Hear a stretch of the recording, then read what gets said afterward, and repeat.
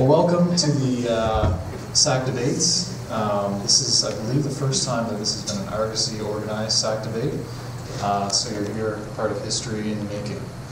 Now, it was our 19th Prime Minister who said that elections are not a time for serious issues.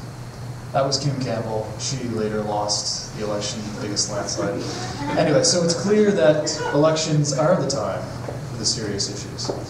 So I'm going to introduce our two moderators, our co-moderators. We have Alex McDonald, who has a long history with the SAC and is the current Argosy Opinions and Editorial Editor. And we also have Julie Stevenson, the current SAC VP Communications, who also has a long history with the Argosy. So we've got a nice balance here of previous knowledge and current exuberance, we'll say. We're going to get started right away here since we're a bit below time. So I'll hand it over to the moderators and we'll get started. All right, first up we'll call up the three candidates for president. We'll do some opening statements and then we'll get into some debate questions for you to go to.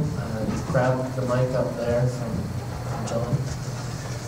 And for our first opening statement, we have Rebecca.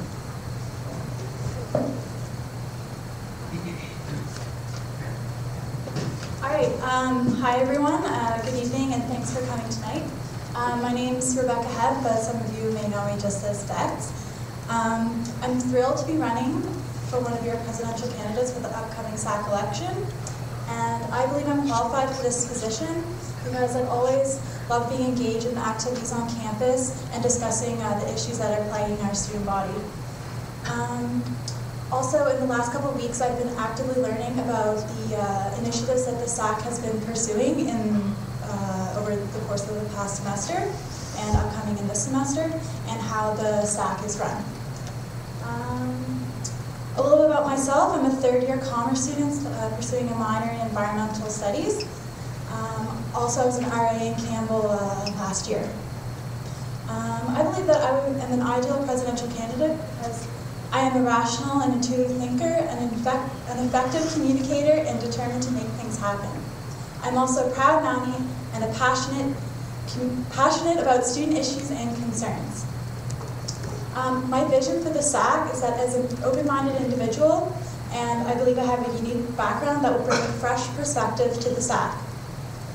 However, I do not intend to micromanage the SAC, but rather act in a supporting role to the VPs, and it would be my responsibility to ensure that their initiatives are followed through whilst pursuing new and existing overarching goals of the SAC.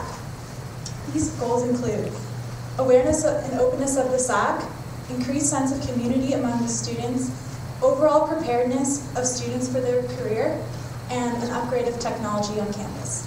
Thank you.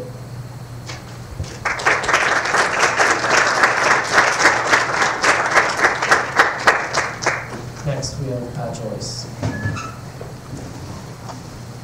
Thank you very much. Hi everybody, my name is Pat Joyce. I have been lucky enough this year to serve as president of the Students' Union, and I am hoping to do it again. I would very much like to come work for you again. I think this year has been a pretty successful one, and after having been in the position for this year, I think the two biggest areas that the SAC can increase are relatively inward-looking. So right now, I think the two areas we really need to improve are number one, with our policy and research support. So policy is essentially any political stance that the SAC has. So for example, this year we created a policy that we were opposed to term limits on dawn contracts. And right now our policies are founded on exactly what students want, and they're really good in principle. The other component of good policy is research. So we should be able to have well-researched and sound policies that we bring forward to the provincial government, the federal government, to the administration, to the town, and when we're lobbying. And in order to do that, for any good advocacy organization, to really create sound policy, you do need policy and research support.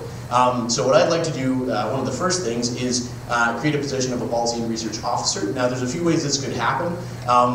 I think a great way to start it would actually be to hire a student, and it's something I've spoken with the political science department about, and trying to create a position where you could actually get credit for doing policy and research studies for the Students' Union. The other challenge that faces the SAC, I think, is to do with communication, and I think it comes not from a lack of effort, but from a lack of consistency. And I think that what we really lack is a clear brand. And so when you hear issues from students of, well, I don't know what the SAC does, or I don't know what the difference is between the SAC and the university, that's not because the SAC doesn't do enough work to communicate what it does. It's because there needs to be a consistent brand of exactly what we provide and who we are. So those are the two goals that I would like to accomplish, and I'm looking forward to the questions to come.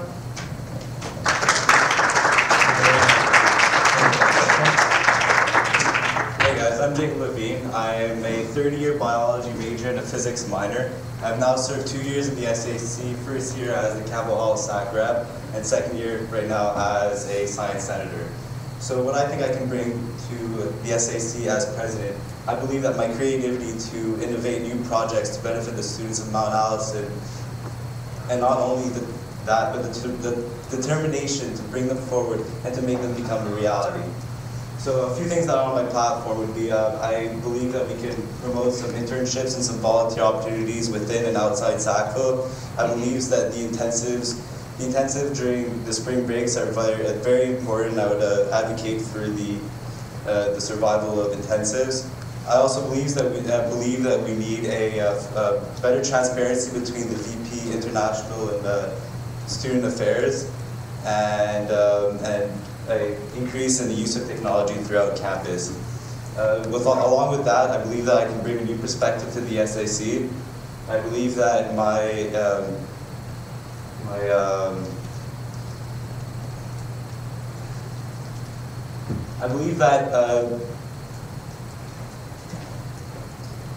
our priority should be in the students of today and not only the students of tomorrow, and that we should make it a clear priority in our projects of the years upcoming.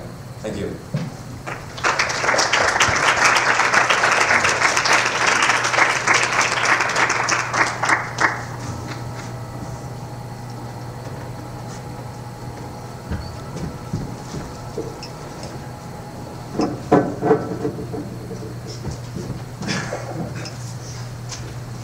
Okay, so the first question is going to go to Jacob, and then the order for the response will go Pat and then Rebecca. Yeah.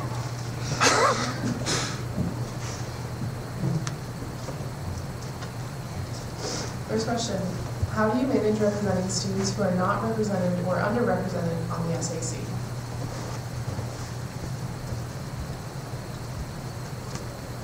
I believe that the SAC's role is strictly to represent all the students of Mount Allison. So I believe that making sure that all students are represented is very important at the SAC. I just need to good communication is very important. We need to make sure that not only on-campus students are represented, but also off-campus. We need international students to be represented. We need every minority of the school to be represented. So I believe that communications is very important. So not only word of mouth, but the SAC needs to work very hard on making sure that every student is properly represented.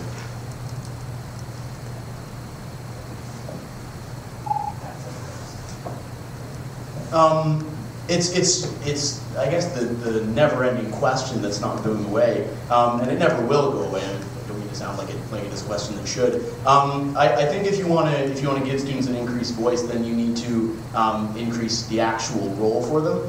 One thing that we're looking at this year, and something that I'm very into, is looking at council structures. So there are some councils where they will have liaison counselors for things like women's issues, things like international students and accessibility affairs, and those students actually have a seat on council.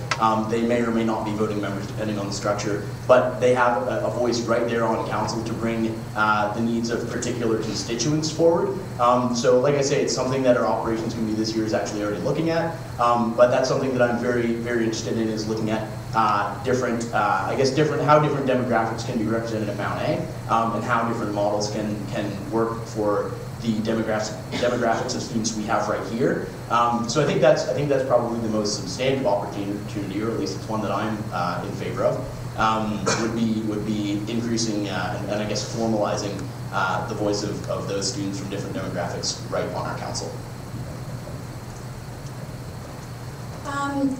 I guess what I think is that for those, there are always going to be the students that really want to be involved in student government, and there are the students that don't really care.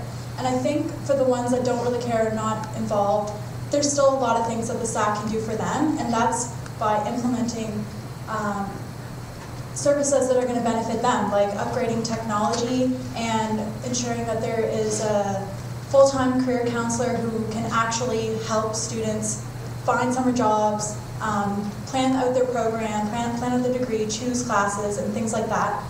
For those students who maybe are shy and don't know how to be involved in the SAC, I think I would work with the VP of Communications to help make sure that the website is updated regularly, have the students be aware of who the SAC members are, wear their t-shirts more often so people know who to approach with their concerns, have meet and greets regularly, and have the office be more welcoming and open to all students.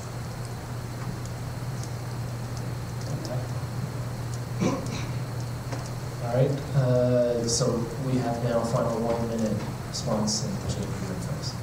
I believe that Mount Allison was such a high percentage of international students, and not only that, but there's students that come from such a large variety of countries. I think it's important to deepen the network of international representatives, and not only have one, but maybe a bunch from different countries. So that's on the international side of things. But mainly I'm going to go back to my communications point, that I believe that it's the communications job to reach out to every student of Mount Allison. Thank you. I certainly do think communication is important as well. I mean, I think when you talk about representing students, the way that you represent students is through your policies. And so that's the point of policies. It's meant to express the views of all students, or in particular instances when you're talking about things like financial aid, you want to express the views of students who need financial aid the most. And that's somewhere where a position based on policy and research will actually have the time to seek out the information and appropriately consult with those students. So I think again it comes down to good research is the foundation of good policy. And the other thing to consider, I think, is giving those students a more substantive voice on council, and that's something that I'd be very open to discussing once we conduct our review this year that's going on in our operations committee.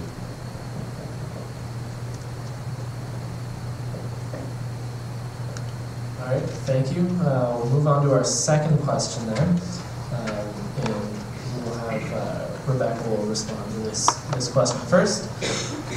And it is, as a member of the Board of Regents, how do you balance the needs of students and of the university?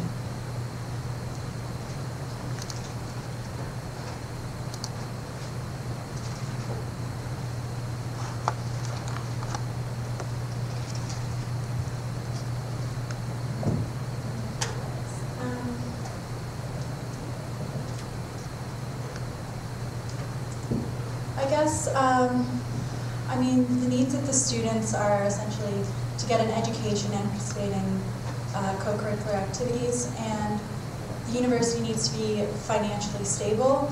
And so I think part of that is making sure to keep tuition costs down. Like being a member of CASA, I guess, as an organization, they're trying to make sure that university remains affordable for students. And so I guess as a member of the Board of Regents, I would try to ensure that that the students can get their full, can benefit from the university as much as they can and get sort of the bang for their buck, I guess, and keep tuition costs down. Because as everyone saw last year, there was a big protest on tuition hikes.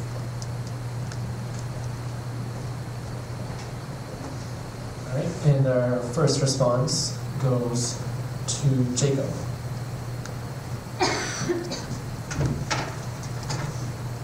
So as a member of the Board of Regents, I believe that it's very important to stay equally on both sides. So target conflicts on both sides of things, so both on the student side and on the Board of Regents. So currently we've had issues such as the Don's contract and the Memorial Library come up, and those are instances where you really have to make sure that you're representing students properly, but that you also come back to the students with the proper information to be able to explain to them properly why they're doing so and why the projects are happening. And I believe that this transparency between the Board of Regents, the university, and the students is what's most important to the students here at Mount Allison. Thank you. It's an interesting question because anytime that you're around a table where there are different interests being represented, I guess is a way to put it, there's a conflict between autonomy and altruism. So, for example, the student representatives on the Board of Regents, am I there only to represent student views exclusively, or am I there to bring student views into a conversation about how this university functions on a broader level? And I prefer the second view. I think that the real reason that we're there is not simply to say this is exactly what students want, students disagree, et cetera, and fight back in that way. We're invited there because student opinion is respected and student opinion is needed to help the university steer its decisions. So I think that absolutely you keep the interests of students at heart, of course. And I think that keeping in mind what's best for students is actually oftentimes not as much in conflict as what's best for the university. I think if you ever were in an instance where there was a conflict or where there were views of students that were a bit difficult, then it is a collegial enough body that you can express your views. I mean, I've been in Board of Regents and said some pretty critical things that afterward in the meeting, some folks from the board said, well, that came totally out of left field, and some others said it was really good that you said that. So I mean, I think as long as you keep student interests at heart and keep in mind that the goal of having a student on the board, and the goal of the board in general, is to make sure that the institution that we all call home is going in the right direction. And I think it's ultimately what it comes down to is the reason that students are on the board is because I guess the board and those that made the University Act that outlines the board trust in student leadership to bring views up collegially and discuss them well. So keeping those values in mind and doing what you know is best for students, I guess is how I achieve that balance. I guess I want to add that I'm a little bit of a disadvantage to my opponents as they have already sat on the SAC for more than 1 year and I have not. So to be quite honest, I don't know 100% what the Board of Regents is all about, but I would ensure that I am not afraid to voice my opinion in a professional manner to people of high importance and involvement on a federal level, and make sure that their side of things is communicated to the students, so that even if there's an issue that comes up and the students they disagree or they're upset about it, at least they kind of understand where they're coming from.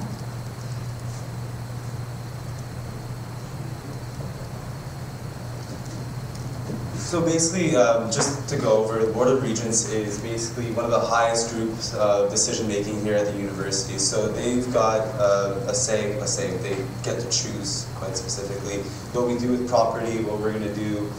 Basically, a lot has to do with money and legalities and that sort of stuff. But so it's really important to do as a member of the Board of Regents is you're there as an SAC member, so you have to represent the students. But as a member of the Board of Regents, you have to also understand what needs to be done at this school. If the Memorial Library has to go, if it's more financially feasible to get rid of the whole building, then you have to understand that as a member, that it has to be done. But it's also your responsibility as an SAC member to bring back the reasons, the specific reasons for why that is being done to the students so that everything can be understood and no conflict is sparked. Thank you.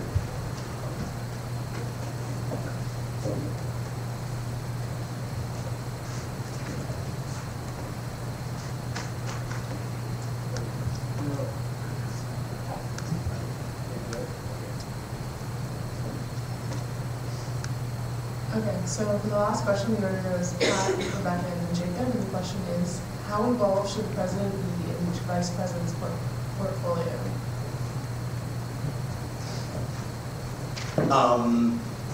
I would say involved, but not intrusively so. At the end of the day, when it comes down to what the SAC is doing, as the CEO of the organization, the president is responsible for answering for anything that the SAC does. So it's important that you know what your VPs are doing. You say your VPs, but they're not really yours, and so that's where kind of that conflict exists. It's important to know exactly what VPs are doing, but at the same time, these people have been elected by their constituents to go forward with their own mandate, and they have their own goals. And so I think it's important to allow them the freedom to succeed and to provide them all the support that they need, all the while making sure that you're aware of what they're doing so that you can provide your input, so that you can respond to any questions, so that you know, so that you can help solicit student feedback if you're speaking with students. So I would say important to be involved and to be engaged and know what's going on, but also important to let those people who are very talented and capable and have been elected because they are, to let them carry out the work and the legwork on their own and to trust them to do so successfully.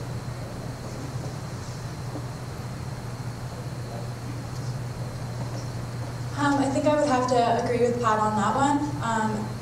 Like I said in my opening statement, the role of the president is to act as in a support position to all the VPs as they're the experts in what they're doing. So, you know, I don't want to micromanage their projects, but I would, of course, have to be completely engaged and involved and aware of everything that they're doing so that I can support them and also keep them in check and make sure that they are completing the tasks that they are trying to do in an efficient and timely way.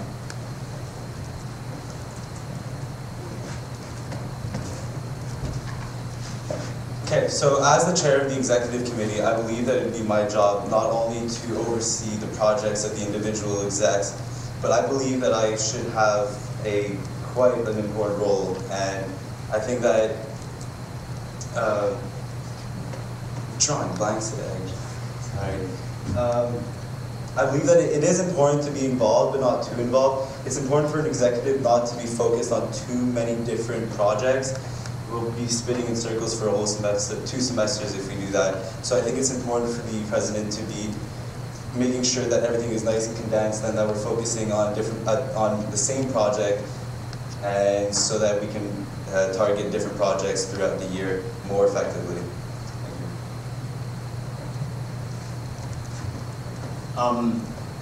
The way that I've heard the portfolio of president described is you kind of have to be a generalist in everything and a specialist in nothing. So you have to be able to be involved from as broad a plane as CASA and the MBSA and the external level to Senate and Senate committees on the academic level, to things related to campus life, to your organization's finances, to how you communicate with your members.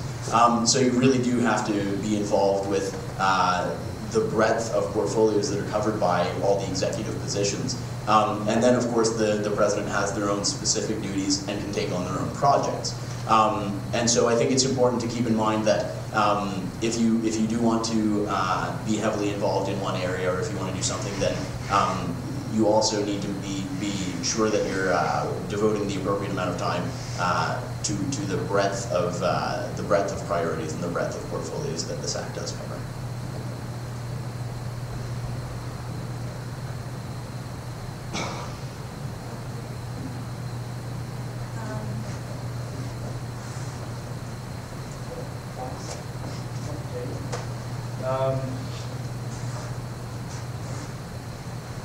So basically, how involved should the president be? I go back to my first point, they should be involved but not too involved. They should make it their own responsibilities to go out and do the exec's job. But once again, he should make sure that the exec is on track and that all exec together as an executive committee are focused on specific topics so that we can be most efficient. Thank you. All right, and now we have closing statements, and I'll tell you the order as I pull the names from there. Scottsburg and Caramel High School. They're not sponsors though, but they should give us money for saying that. First up would be Jacob, then Patrick, then finishing with Rebecca. So you each have 2 minutes. No breaks there. So basically, I believe that I would make a great president because I have the creativity to innovate new projects, and also I have the determination to see them come through. I believe that I can bring a new perspective to the school and to the SAC, especially on the matter that I believe that the benefits of today's students are the school's priority and should be. Not saying that tomorrow's students are important because they will be today's students tomorrow, but I believe that today's students should definitely be our benefit. Thank you. So that was kind of obvious. I would absolutely agree that today's students are important, and so again, it comes down to what I hope to accomplish next year. I think if we want to advocate effectively for today's students, then we need to create policy that's founded on great research, and I think that needs support. So that's why I'd like to create some support for that. And I also think that we need to be more consistent in our communication so that students can access our services better. I think that's what it comes down to. If we want to serve today's students and also continue to serve tomorrow's, certainly not at the cost of today's, that's what I would like to accomplish. After a year, those are, I think, the areas where we really do stand to improve the most and where students do stand to gain the most. So that's what I'd like to accomplish with next year, and I guess I look forward to hearing from you and the rest of the campaign trail, as they say. Thank you very much.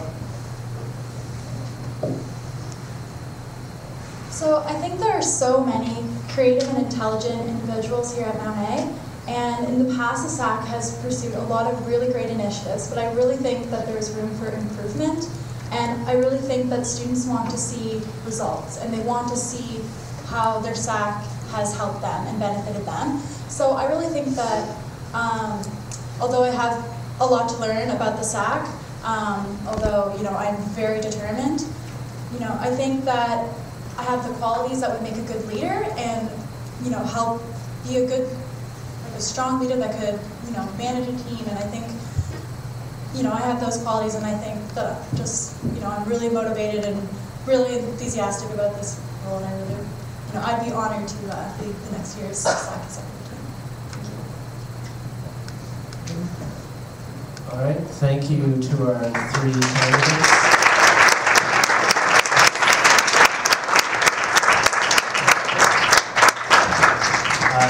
So next up, we've got the 3 candidates or 2 candidates, for Vice President Academic. And don't worry, if you were looking to get more from those presidential candidates, they'll be back up to do the famous lightning round at the end of the debate. It's going to be a good one, electrifying.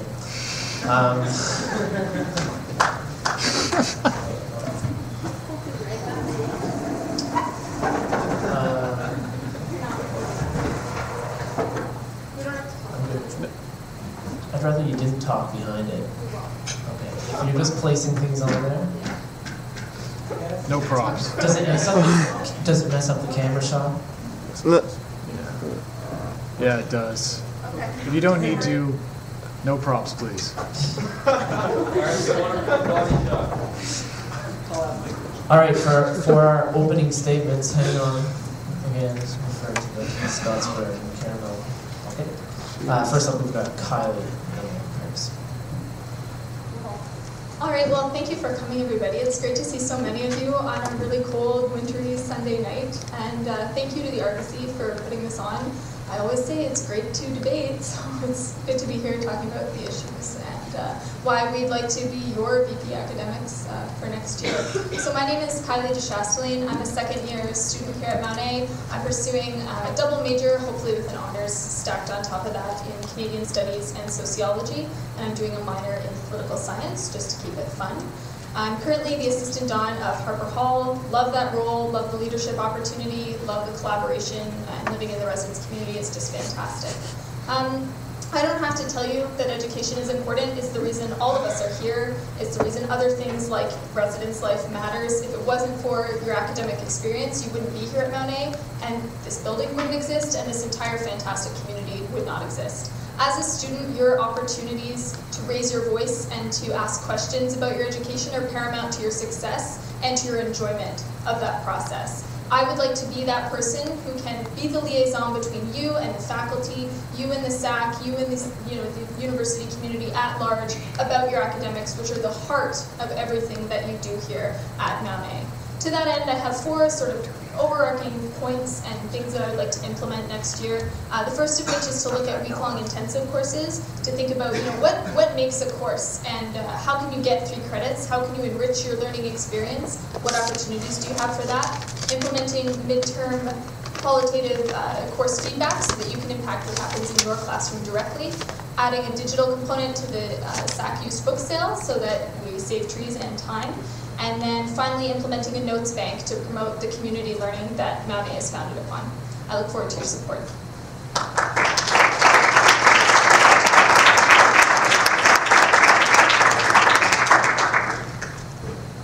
Hi guys, as most of you know, my name is Satija, and I'm running to be your Vice President Academic Affairs on the SAC next year.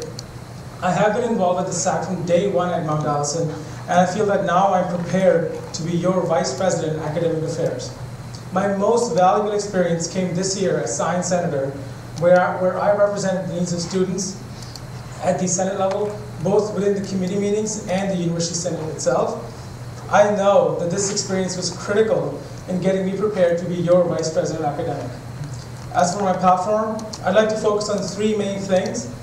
1, increased quality of teaching at Mount Allison. 2, the better access to the education that we have here. And 3, perhaps the most important, is to continue the progress that has been made by the previous vice presidents in this position. Thank you.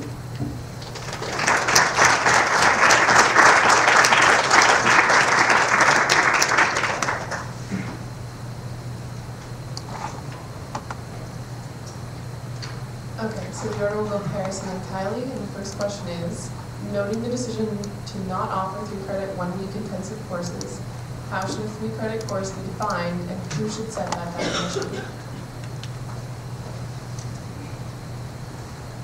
So just to kind of clarify for everybody, the 3-credit course that was not offered this year was because there was one course that was proposed and it never went through. So the continuous learning structure at Mount Allison has changed, where there's no longer a department of continuous learning. It's now run through the deans and the department heads of each department. And so only one department, proposed one course, and it didn't go through all the way, and that's why there was no course that was offered this semester. Having said that, however, there has been the deans are meeting next month to decide what a course entails, and that's where I think this question is coming from. I believe that, yes, the deans can talk about what a course should mean, yes, the professors can talk about what a course should mean, but I also think that the students should have some sort of a say in what they think a course is as well. Whenever this meeting takes place and whatever comes to Senate, that's where the students will have their say in saying, okay, we agree with this or we don't agree with this. What do I think about what a 3-credit course should be defined as? A course, in my opinion, has to do with just the learning process that happens throughout the course. And so if you feel like I should just, the number 3, in my opinion, doesn't really hold a lot of value. And during 1 week, you could learn so much that it could keep you going for that one topic, and it could really engage you, and you can keep doing that topic for the rest of your career in Mount Allison. Or it could take you 3 months to do that, or it could take you 4 months, or it could take you 2 months. I don't think the time really defines what a course is. I don't think doing 3 hours in a lecture every week defines what a course is. I think it has to do with the learning that comes out of the time, whatever it may be. This microphone is really awkward. I'm just going to put that in there. Paris is absolutely right. That's where this question comes from, and I think it's actually a really interesting ideological debate, and I'm actually just really kind of energized by the prospect of even discussing it. I think what I can tell you right off the bat is that an assessment like this would happen on a departmental level, because what happens in a biology classroom and in an English classroom aren't the same thing. It's not as easy as stamping a certain number of hours, a certain number of papers, labs, or tests on a course. It's got to be something that the department and the students work out together to decide what's what's going to make a really enriching, challenging learning experience for students. To that end, it's not quantitative that we'd be looking at, it would be like a qualitative review in each course. And so I can tell you that I think the course should be defined in those terms, in qualitative terms. What are you going to get out of it? What does the curriculum actually look like? What are the provisions there that we're thinking about? And who should set that definition? You, the students, the clients of this university, but also the department and the faculty who have years of experience and know students and know what works and know what doesn't. I think that the opportunity to have a week-long intensive course like that is really important because it provides other opportunities that you might not have in a conventional kind of 4-month course. So, yeah.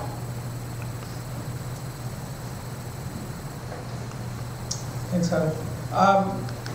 I think what we both just said here makes a lot of sense, but I think we got to go back and just kind of get a bit of a reality check.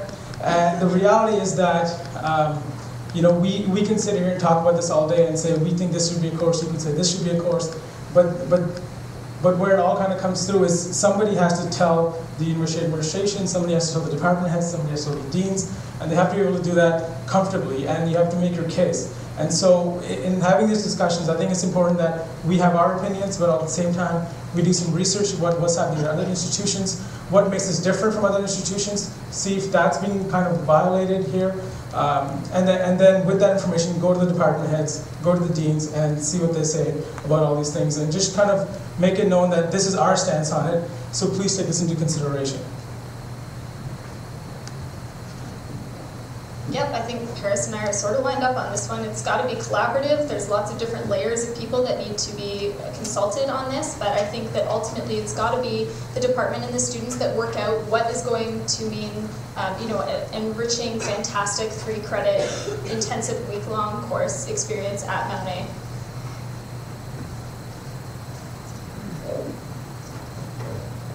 All right, and for our second question, we'll just reverse order, so kind of answer first and then Paris. And that second question is, what are your thoughts and what would your plans be regarding co-curricular transcripts? Well, I did the International Baccalaureate program, so there was a huge volunteer component. I had to do 150 hours of different activities that fell into different categories. So I can tell you that a co-curricular transcript, which is basically when the university sets up some sort of department whereby your extracurriculars are documented, and so what, at the same time at the end of your degree that you would walk out with an academic transcript, you'd also be looking at an extracurricular transcript. So what are the things that you've done, and it's sort of audited by this third party to make sure that all of those things are valid and you can carry it with you. I think that there is value to them. I also think that it would cost a lot of money to put someone in that role at Mount Allison because of how engaged our student body is. I think that most students want to be authentic and honest about what's on their resume. So I don't know that I necessarily see a pressing need to walk out with an official piece of paper that says what you did or didn't do. I think that in an interview those things would be assessed anyway. Additionally, the university is operating on a budget deficit for the first time in many years, so to talk about implementing what would necessarily have to be a full-time position in order to facilitate this for this active and engaged student body, to put in that position and that time and that department is just financially something that we're definitely not looking at in the next year. So I think it merits further research, it merits further discussion, and of course student input. If it's something that you guys really think is important, then we need to hear about that and we need to make a decision from there. But at first glance, I definitely don't think that from a financial perspective, it's something that's feasible for the coming year. I have a pretty solid stance on this. What's the harm? What's the problem? Like, why not do a curricular transcript? Yes, there will be a lot of details that have to be ironed out. You know, you have to be careful that certain things are in certain categories, certain things are not. But if you don't start, it's not going to happen, right? And I just don't see what the negative implications of it are. And so for that reason, I would be like, yes, let's do it. You're saying money, but it's not our job to you know, make money happen. In the last 2 years, we didn't have a curricular, or sorry, last 2 years, but 2 years ago, we got a career counselor. Where did the money for that come from? I think if you take the right channels, talk to the right people, and do your right research, you can make it happen. If you look at the the New Brunswick economy and the projections and stuff, I just saw the budget projections for from now to 2015 at the last Senate meeting. Everything is on a downward spiral. If everything's on a downward spiral, it doesn't mean that we're just going to stop and be like, oh, there's no money, so let's not bring up anything. We have to do what we can. We have to take the right channels and talk to the right people, and then do the best we can. Do the right research, talk to the right people. We can't let money stop us, right? Like, that's not what we're here for. Yes, it'll be a major barrier. We have to make a good case. It's pretty much what it comes down to.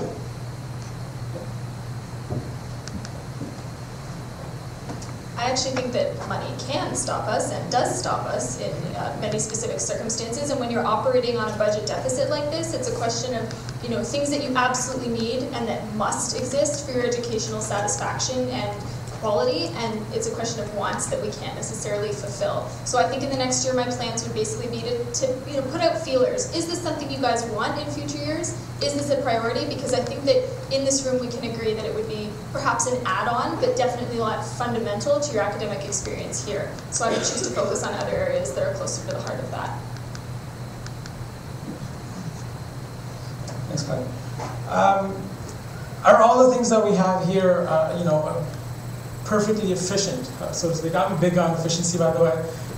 It's just, I don't know why, but so is everything here efficient? No, it's not. So what you have to do is you have to look at how the university is running right now and say to yourself, okay, like, is this a service that students pay for, tuition dollars go into this? Is this really benefiting us as much as a co-curricular transcript could? Yes, I agree that there are some things that you just can't mess with, and that's right. You just can't mess with some things, but I still think that even if money is an issue, even this, that, the other thing, I think that we should definitely do the research, look into it, but look into it with our heart, and saying that, like, let's just pretend that money is not an issue. Because that's the way we're going to get our best work done. Because if we're like, oh, well, we don't even think it's going to happen, so let's just kind of take a dilly-dally roll and just kind of, look at it, it's not going to make it any better. I think we should always just think of things from just a fully, I guess, optimistic, so to speak, perspective, especially at the first try at it.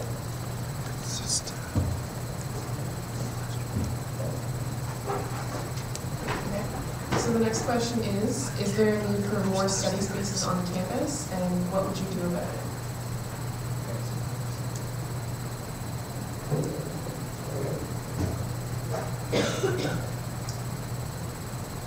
Interesting question. Is there a need for more study spaces? In my opinion, personally, yes, there's a need, but I'm not sure if it's a pressing need right now.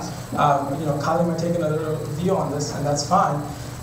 It just all depends on, I'm just saying, it just all depends on who you talk to, right? If you talk to somebody who's in residence and they're in a room, the rooms around them are all the time, quiet all the time, they're they're perfectly happy being in that room and just saying to themselves, this is fine for me, this is a good study space. You can talk to somebody else living in another residence who's like, I always have to keep leaving, go to the lib, and then it comes to exam time and I can never find a table at the library. So I think it all kind of comes down to what do the students think? How many students want more study spaces? If one student wants more study spaces, then yes, you do the research into it. It doesn't always, some things, in my opinion, doesn't always have to come to majority. If the majority of the students want study spaces, they should have it. Having said that, however, you have to kind of look at your numbers and talk to the students and get their opinion, especially for me, where right now, for me, I'm kind of both ways on the issues. I don't know, to be honest. I've never had that problem myself, but I was fortunate to live in a single room my first 2 years, and I'm living off campus in a relatively quiet house, so I'm not the best guy to talk to about this. So that's where I would go out. That's where I would go out and get opinions from everybody and just see what people are thinking. Cover the whole range of spectrum, cover the salary residences, cover off-campus students, cover students living kind of far from campus, cover students living really close. And so just kind of play it by that ear. For this question right now, like I said, if students think there should be more study spaces, then yes, let's do it. But if students don't, then that's that. I think that in a case like this, it starts with absolutely what the students think. I can tell you what I think, which is that probably we're doing okay insofar as study spaces, but that perhaps the existing ones could be better advertised and subsequently better utilized, particularly during exam period. But if you guys totally disagree with that and think I'm way off base, then obviously I would be receptive to those concerns. I know that our current VP Campus Life, Michael Watkins, is working to publicize building hours when different spaces like the WU are open and available for student use. And I know he's coordinating with different security personnel as to the actual closing times of various buildings. And that kind of information is absolutely what could facilitate better and increased use of existing study spaces. Because I know a lot of people, for example, who aren't aware that you could come and study in here or book a conference room for a group project or for some quiet study time in the Wallace McCain Student Center. And I know that the library is seen kind of as the exclusive option, but I would tell you that there are many other places, even the basement of Crabtree building, that can be really useful. So it begins with you guys, it begins with what you have to say, but I would tell you right now that we're probably doing okay, which is great from a budgetary standpoint as well, and that we can just emphasize and advertise current spaces and the ways that they could be better used. If you want another minute. All right.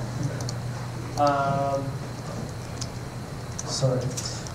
If you don't mind, we have one final question. We'll do four because we've just been flying through the interest. So, the final question, and Kylie will answer first and then Harris, is: should the university focus more on job training and preparation, or on education and making us more well-rounded?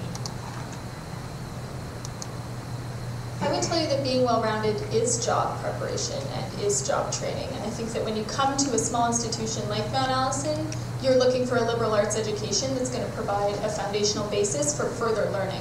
If you're looking for specific job training, there are a plethora of other options, but none of you made that choice. You're here because you want to learn for the sake of it. You're here because you want small class sizes. You're here because you want this challenging, engaging experience. Would it hurt to have things like Scott York here to be a career counselor to kind of help guide you about your, on your next steps and to provide extracurricular opportunities or learning opportunities abroad that might facilitate more training or preparation that's narrowed or specific? I say that's all good, and we have a lot of things that exist to do that. But do I think the point of a classroom is to funnel you right into a job directly after, particularly at an institution like Mount Allison? No, I don't.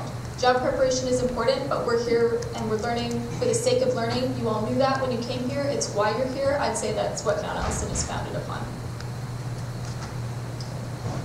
Yeah, I have to agree with Kylie on that one. Just one small point, I suppose, is as I look at the question, I just see the word education, and then I see the other two as being encompassed in that word as it is. And so an education is, in my opinion, a means of job training / preparation. It is also something that makes us well-rounded.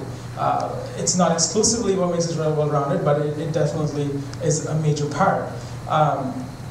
Where should the university stand on this, in my opinion? I think the university just should stand on what they're doing right now. I mean, as far as I'm concerned, and as far as what I've heard from a lot of people, is people are happy with the experience that they're having in Mount Allison. People have little kinks that they want to kind of, so to speak, work out, but people are happy. People, there are always things, especially as you get older and you go into second and third and fourth year, you'll start noticing a lot more things, and you say to yourself, okay, what can we do to do this? What can we do to do that? And I think that's where the SAC's part comes in, is to kind of just gear their energies towards the specific issues that the students have.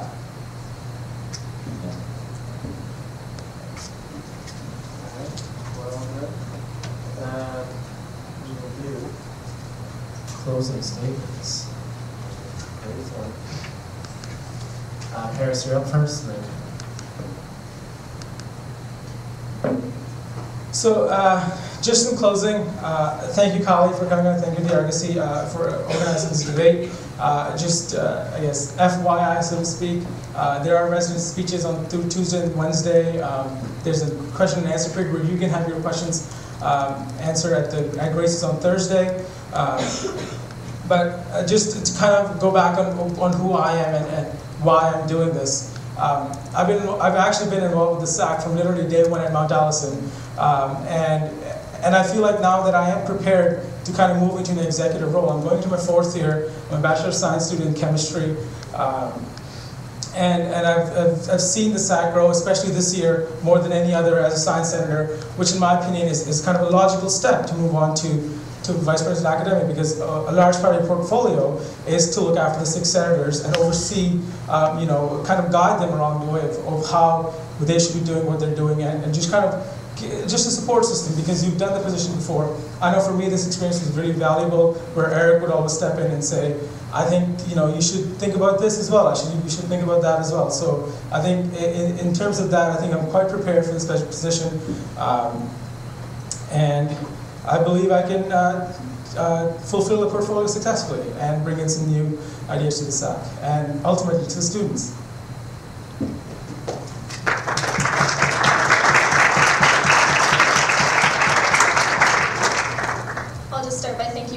Again for coming. It's really great to have this opportunity to talk about how we feel about this university. And I think what I can tell you is that academics matter to every single one of us. We are all students. I'm a student. I share many of your concerns, and I will be receptive to all of them. I want to be that liaison, that approachable individual that you can come to with a concern, and I want you to know that it will be dealt with in a timely, attentive, thorough manner. That's who I am. That's in everything I do. I am inherently responsible. I make way too many lists. It's a lot to take in. They're color-coded. You're welcome to come and see them. Take some tips from me. All that by way of saying, I would welcome the opportunity to represent you on the SAC as your VP Academic. It is central to everything you do at Mount Allison. It is so important. But to that end, I want you to make an informed decision. So please check out my Facebook group. You can search Kylie de Chastelain. It was in the Argosy last week, in case you can't spell my last name. You're not the only one who can't spell my last name. So you can go and read that. You can read my platform further. Please reach out via email, text me, walk up to me on campus. Let's have a conversation about it. I want you guys to attend these speeches coming to Gracie's Cafe or a residence near you next week. And please, please, please get on your computers and vote January 31st and February 1st for Kylie as your VP Academic. Thank you. Woo!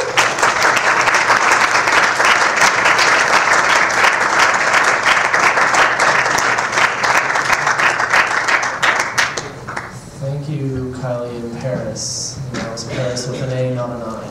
Sorry. So next up, we have 3 candidates for the position of Vice President of Campus Life. So I'll ask them to come on up.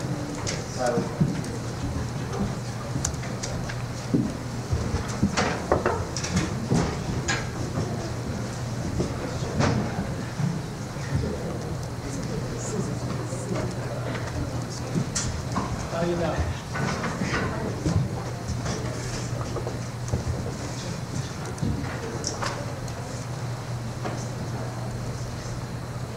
All right, we'll start off with our opening statements.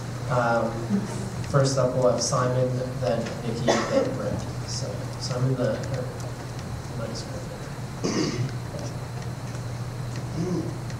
Hello. Good evening, all. Thank you for coming. First, I'd like to address the officials present at this debate. I'd like to greet Pat Joyce, our SAC president, and all the other SAC officials, respectively. The members of the Argosy for putting this on. Thanks for ruining my Sunday.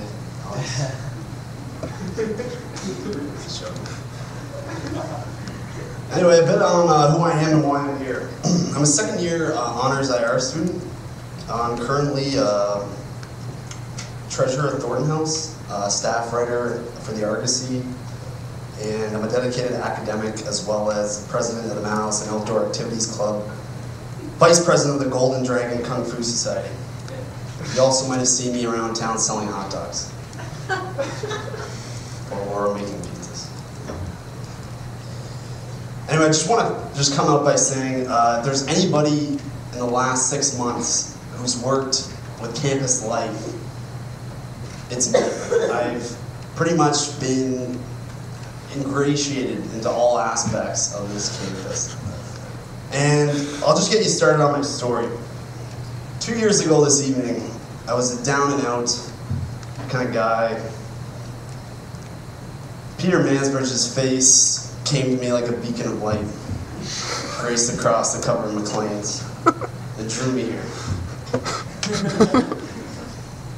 I wanted to go here. I wanted to go to the place where everybody smiled all the time. where it's always sunny and warm. That didn't really work out. Hell, I wanted to meet Peter Mansbridge. Anyway, I'll just carry on because I have 30 seconds. Following up on the incumbency of somebody like Michael Watkins, it's hard for me to criticize.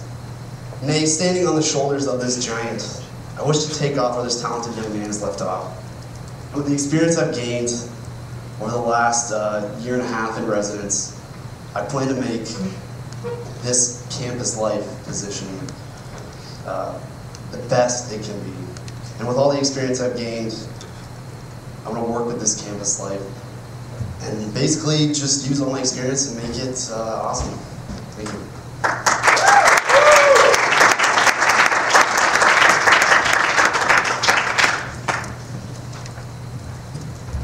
Well, it's tough to follow that Obama speech right there, but I'll try. So I'm Nikki Bhatia, I'm running for a VP Campus Life. A little bit about my background. I'm a physics math double major, hopefully in honors. In terms of experience, I was on my high school student council. I was the president and founder of the Board of Education in my region in Ontario. I'm in communications on the Physics Society. I've been on the debate team. I've done the murals. So I'm involved in campus life, you could say. I'm currently on the SAC as an off-campus counselor, and this year I've actually achieved quite a bit, thanks to the help of everyone on the exec and students in general. So I did the whole campaign for the Fine Performing Arts Center, getting student input. I learned a lot about communicating with students during that whole campaign and that whole project. I'm currently working on corporate partnerships to reduce student expenses. So that's like partnerships with cell phone companies or software companies so that our tertiary expenses are reduced. I also was successful in getting us a healthy option in the vending machine. Woo! Take a look at that. Coming soon to a vending machine near you. Why am I running? I'm tired of being marginalized. I believe that if we're going to do well in our 4 years here at Mount Allison, there are 4 pillars that we need to focus on. That's academic, finances, health, and emotional well-being. If we do better, then the university does better. And I know people talk about how the university is, on one side and the students on the other side, but I think we definitely have a common goal. And my slogan for my campaign is live your best campus life, because in order for you to do well academically, you can't be worrying about your finances. You can't be worrying about illness or like, do I have coverage for insurance? So my sort of view as VP Campus Life is to take a holistic picture. How can we get student input? What is it that you guys want to see? How can I give you what you want? That's why you should vote for me for VP Campus Life. Thanks.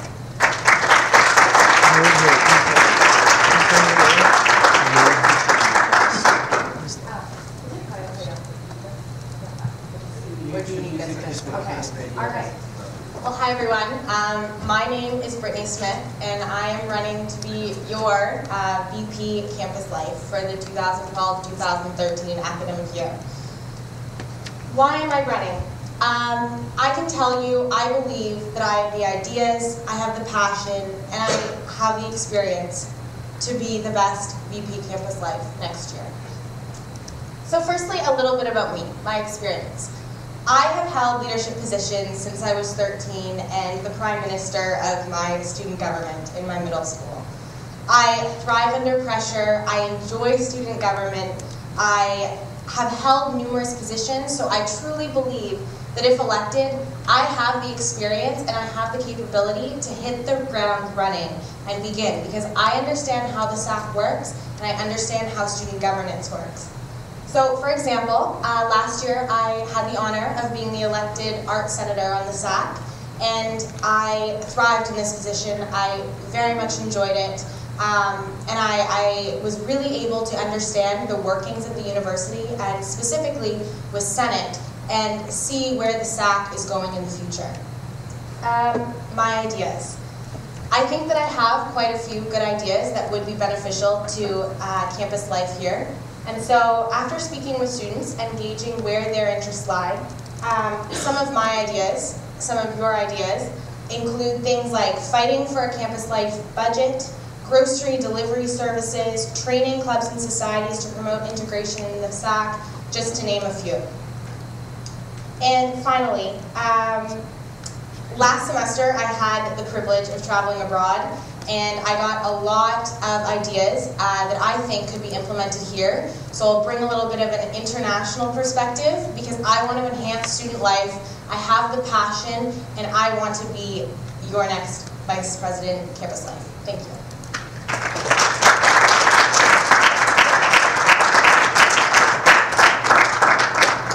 Okay, for the first question, it will go Brittany, Nikki, and then Simon. The question is, how would you like to see food services evolve in the coming year? What would you do to see your desired changes happen? All right, so we all know that the block plan has gone away. And I know there are many off-campus students that would like to see the block plan be reinstalled into our system because I know personally there's a lot of great things that come from meal hall, social interaction, just to name one thing. But it's a huge benefit for students if they just don't have the time and they're on campus, they could go grab a meal. So essentially with food services, I mean, we are already pretty much #1 in the country with our cafeteria. We have some great options at Meal Hall. You go to Gracie's, we've got some good options. I mean, we are trying to implement healthier options, which, as Nikki pointed out, is coming to campus soon. But in terms of changes, I mean, obviously, we're here to represent you. We want to hear your voice, and we want to get you what you want. So in terms of seeing the desired changes, I think it's absolutely necessary that you're going to people like Gail Churchill, you know, who can help further new initiatives such as this. But I think it's knowing who the correct people to speak with are, and also being able to target your audience and grasp from them what we want as a student body, and specifically with food services. But I mean, obviously decisions and opinions are varied when you look at off-campus and on-campus. So it's also imperative to target all students.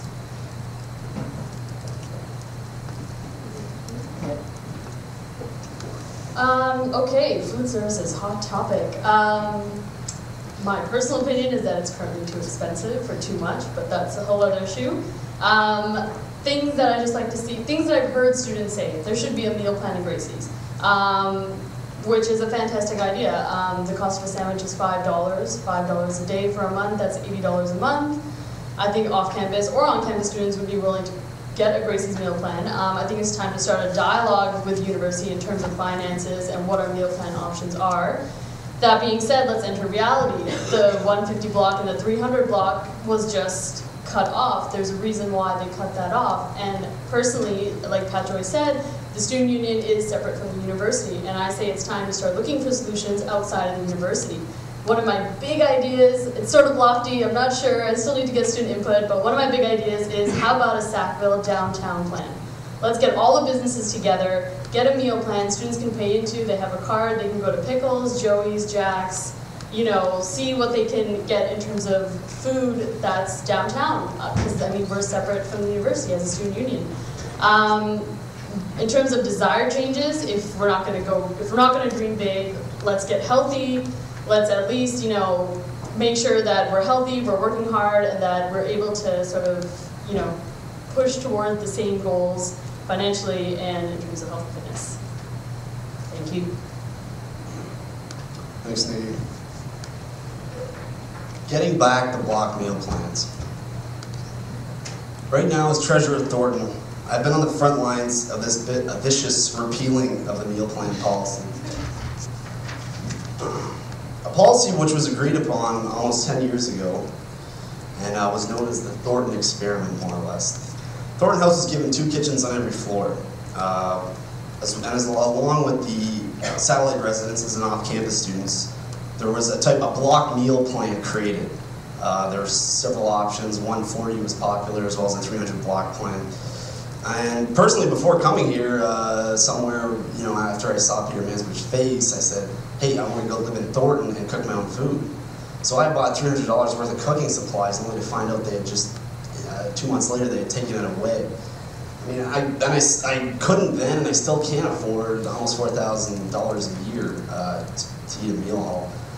It's too much, and I don't think our choice as students should be taken away once we move off campus. I mean, how else are off-campus students going to stay involved and ingratiated with the Mount Allison community if they can't even come to Jennings for a meal without paying $4,000? That just doesn't make sense. Financially, it doesn't make sense. Because people want to buy these block meal plans, and they simply cannot.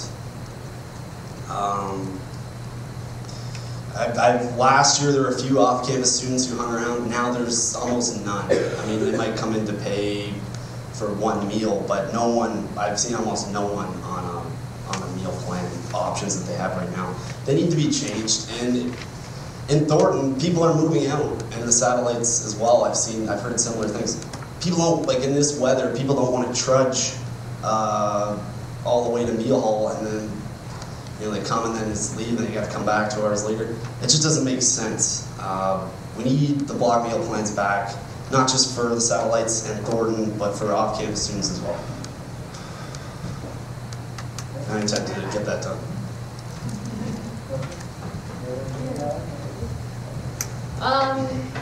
So when we talk about bringing the block meal plan back, I think it's a discussion for sure we should definitely have. Why not? I think when we're going to talk to the university in those kind of terms, we need to come to the table informed and well-researched.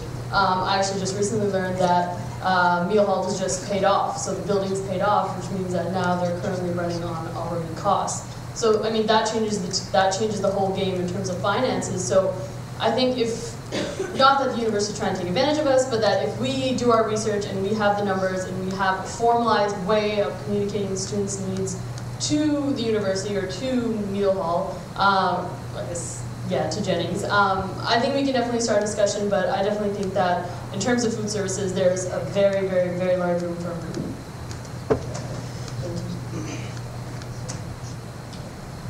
Right, so one of my first projects as Thornton House Treasurer was to get the block meal plans back, find out why we don't have them anymore, and what can we do to get them back. I met with Michael Watkins, and we determined that petitions wouldn't convince Michelle Strain. I met her, tried to speak with her on this issue. She's not very receptive at this point, but as Nikki mentioned, they just paid off Jennings. Now, I'm not sure what happened. Meeting with Michael Watkins, it seemed like a very sketchy meeting that went down between him and her, where she was basically just like, this isn't going to change. Now that meal plan has been paid off into whatever ends have been made for the university, my guess is they were forcing us all to buy unlimited meal plans so they could pay off Jennings. And now that that's done, they're more willing and more receptive to getting the block plans back. I think it's very possible, especially now in the current financial situation that the school's in. They paid off meal hall. They don't need people to buy these $4,000 meal plans. I think it's ridiculous.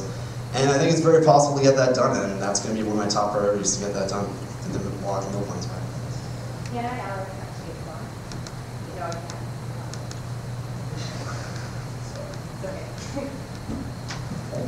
All right, our second question. We'll go with Nikki, Simon, then Britt.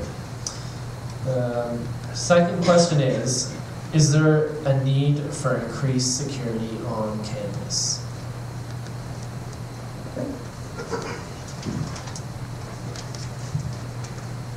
I would rephrase this question and say that there's not a need for, like, before we even answer this question, there's a pre-question that says, we need to do, well, a statement, we need to do research to determine what's going on campus. I know currently that Mike Watkins is putting in a proposal for a grant for approximately $200,000, which would finance a summer student to do an internal review of the security measures at Mount Allison, and that would also fund, you know, an external company to do sort of like a third-party, unbiased review of our security measures. At first glance, I could definitely see holes. I think we definitely need a walk-home program. I think the nightlife in Sackville is bumping, so, you know, a lot of people are walking home. A lot of people live, I mean, you're drinking, you probably don't have a car, you're a student. How are you going to get home? You're a female, you know, your friends have ditched you, sometimes it happens. You know, there's a whole, you know, area of gray here. So at first glance, I would say, yes, there's a need for increased security on campus. What that means, I'm not sure. What students specifically require, I'm not sure. but it's a great opportunity to do some research. You know, like let's get talking. Let's find out what the needs are, and we'll go from there.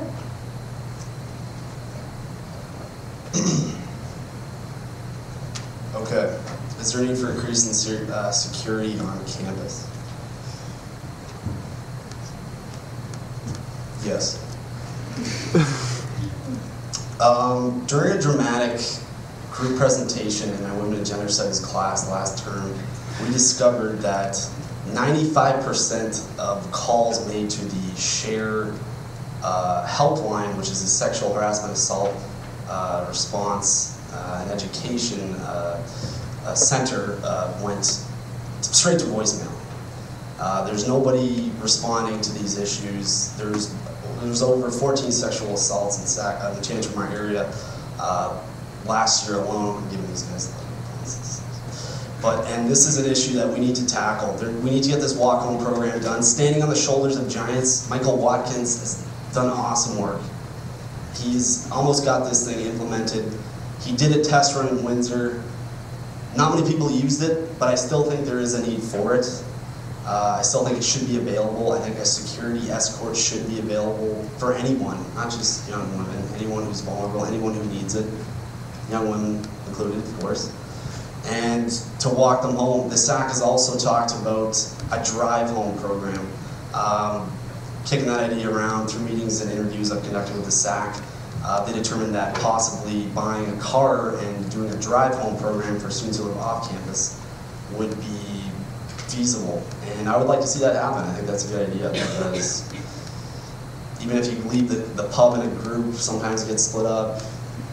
Friends ditch you, I guess. And a drive home program would work. It's cold, people need to get home. There's a lot of other dangers. You get slipped, you're wearing heels. You get stuck in one of the boards, it's going to crack your head open, you need a ride home. The share hotline is one of these things. I'd like to see a volunteer helpline if there's the need for that, of course. We have to look into that. But I do think there's a need for increased security on campus. Well, number one, it is the school's ultimate responsibility to ensure that all of its students are safe. So, in fact, there is security currently in place at Mount A. We know we have 2 full-time security guards. However, I'm sure that the level of safety among every student differs. I know for a fact that there has been unfortunate situations that have occurred on campus that have not been reported for various reasons. And so, as much as I'd like to say, students are secure on campus, I think there's always room for improvement, and there's always room for more. Yes, it is a financial responsibility and a little, it's a financial burden for the university to increase its security. However, I don't think this is an issue that can just be overlooked and skimped on, essentially. And I know I have talked to Mike Watkins about his grant, his $200,000 grant, which would be amazing. Hopefully that comes through, hopefully. But I think something that would be really helpful would be to have some kind of, I know there are questions being posed to students about their level of safety. However, I think an anonymous online survey would be very valuable, because safety is not something that students constantly want to be open about, and be public about. So I think having it being anonymous would be extremely valuable, and we would get the true opinions of students to ensure that their safety is being met. And as it's already been mentioned, the walk home program is potentially going to be implemented. I think there's a lot of potential for a drive home program. I think it is feasible. Many of the universities are looking into it, specifically St. FX, which is relatively close to our population size. But I think security is very important, and it's always been an issue for the Campus Life VP. So I think this is not something that's going to disappear next year, but I think there's always room for improvement.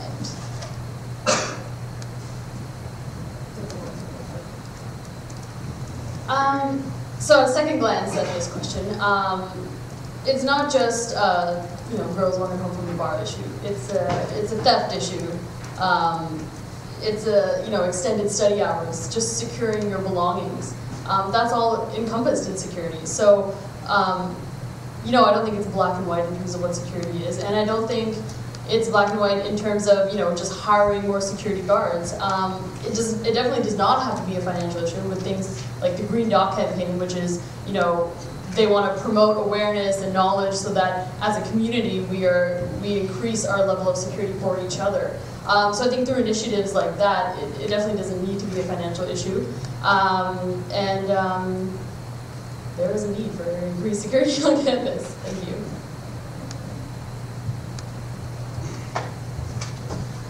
I'd just like to reiterate once again, I think the Share Center is a great place to start.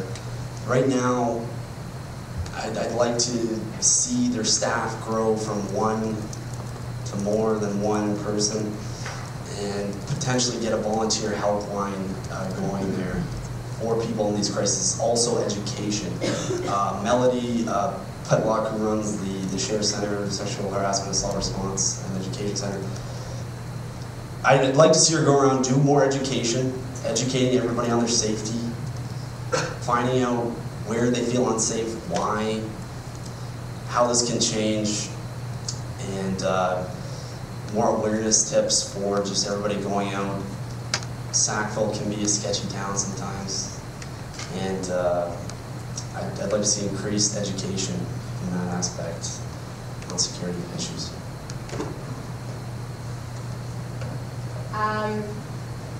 I just thought something that I think could be really useful and really beneficial would be some kind of educational program during Frosh orientation. Because, you know, you always think, what do your new students want to hear about? What do they need to hear about? And I think Sackville safety, that could work.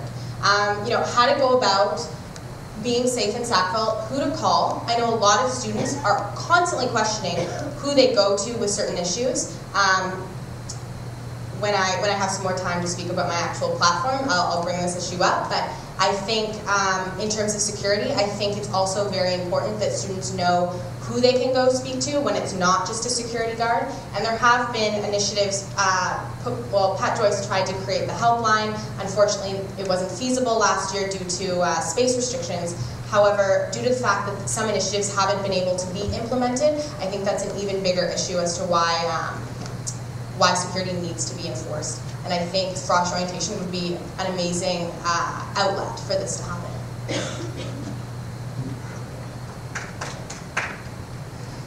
Okay, for the last question, the order will go Simon, Britt, and then Nikki. Question is, what value do students get from membership with the Canadian Organization of Campus Activities, otherwise known as COCA, or as well as from attending the conferences? Well, I knew there was one question that was basically going to be the Argosy trying to screw with us and see if we did our homework. But I actually have no idea what that is. Sorry. So good job, Alex. Thanks. Can you tell me what COCA stands for? The Canadian Organization of Campus Activities. All right. Specifically, I do not know the main points as to what a student with a membership with COCA would be. Because it's campus activities, I would assume that the people attending these conferences are learning about various campus initiatives on universities across the country, across Canada. And specifically, these people attending the conferences are bringing them back to Mount Allison and conveying the messages that they heard at the conference in the hopes that it will benefit students at Mount A. So specifically, I would say that the average student, I would consider myself a very engaged student here at Mount A, probably isn't aware of what their membership with COCA is providing them with. However, I'm positive, considering the fact that Mount A is a member, or Mount A students are members, that we are benefiting because there'd be no reason why we would be members of COCA if we weren't getting benefits. So I don't know, here's to me. So I have an actual specific opinion on this. I personally don't think we should continue to be members of COCA. I definitely think we should continue to be members of CASA. In terms of COCA, from what I can understand, it's given us some financial benefit in terms of reduced fees and whatnot, but it just, I mean, I've only been on council for this year, but from what I understand from the research, It doesn't seem as effective in terms of the amount of fees and the amount of money that executive members have to spend to travel to COCA conferences. So at first glance, from what I've experienced with COCA through this year, through presentations by Pat and Mark, I would have to say I'm not for continuing our membership with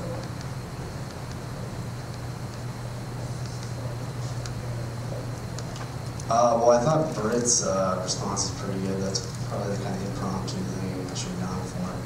But just kind of talk. But I mean, yeah. If it's redundant, cut it. I feel like this is more of a VP external question. Could be wrong. But if you guys want to see me go to COCA, I'll go.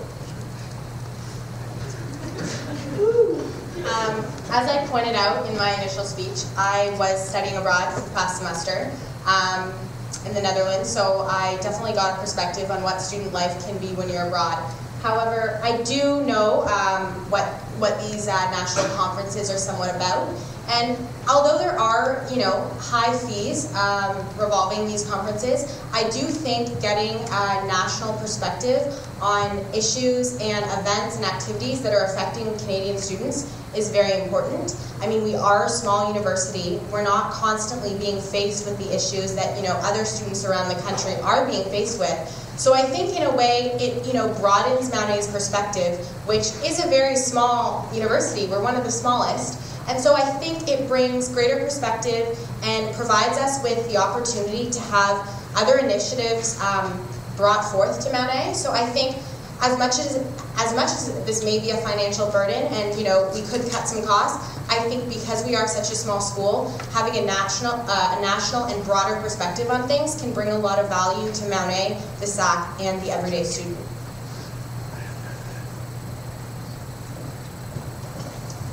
I would agree with Britt that we definitely need to be aware of what's happening at the universities and keep the interconnectedness of University of the Maritimes and what they're doing.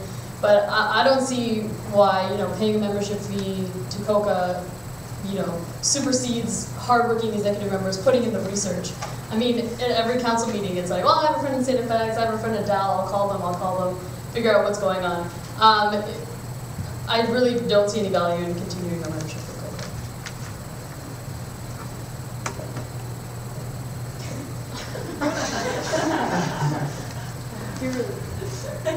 Thank you for those answers.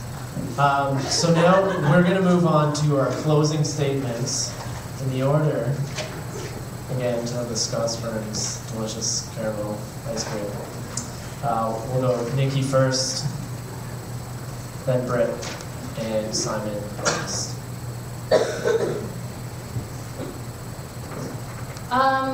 Okay, so I think after this debate, it's obvious that we have three, experienced candidates, hardworking candidates. At the end of the day, VP Campus Life is sort of this broad portfolio that sort of listens to what the students want and sort of can advocate for what students need in the here and now. What do I bring to the table? I think I'm very hardworking. I think I'm very good at getting my research done. And I think what's also key is I've worked with Michelle with a healthy food vending machine campaign, and that is successful. That's going to move forward. I think I'm very good at maintaining relationships with administration members in the university. And I think that's what this position is all about in order to be effective. In terms of me towards the university, I think I have strengths that sort of work that angle. And then in terms of collecting information from students, when I did the Fine and Performing Arts Center student input research campaign, call it, sitting down with students, the one thing that overwhelmed me was that they are full of, eloquent, intricate ideas, and they just don't know how to get them done. And I would love to be that person that can take the ideas from the students, get them done, take them to university, and at the end of the day, I feel as though the university and the VP Campus Life have the same goals, but they need to be presented to the university in a way that's fiscally responsible and benefits student needs. And so I believe that if you choose me as your representative as VP Campus Life, that will be done next year. Thank you.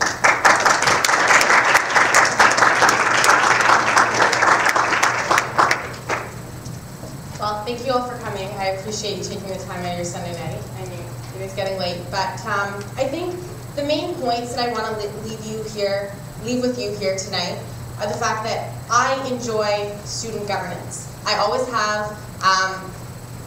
I started out when I was 10, and I'm now 20. So 10 years going, I'm still involved, and I still want to be involved. My second point is I do have the experience.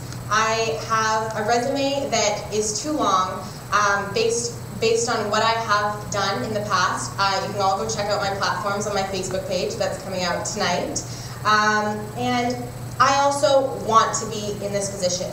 I really think that there needs to be new life put into student life here, and we all know that your university experience is shaped by your student life here. And I know that based on the ideas that I'm bringing and the ones that you have already told me that you want, I think I can get the best job done and enhance your student life the way you want it, because I want to represent you and voice your needs and voice your concerns. So thank you for coming out tonight. I really appreciate it.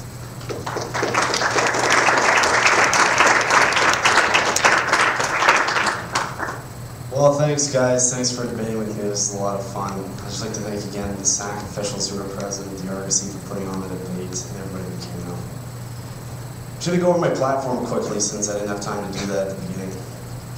My platform is SCARF, S-C-A-A-R-F. That's Security Clubs, Athletics, Administrative Services, Residence, and Facilities Management. So all these things I have covered basically in my platform. Tonight, I thought we were going to get a chance to basically talk about what we wanted to talk about. Fortunately, we didn't as much as I'd like to, but you guys can come out Tuesday, Wednesday, Thursday and see my whole platform. I'm sure you guys have seen some of the videos out by now, and Facebook, me at Simon G. Murray on Facebook, or SMURAY@mta.ca if you'd like to email me any questions. Just in closing, I'd like to say, whether it's clubs or societies, working with the administration, Gail Churchill's a personal friend.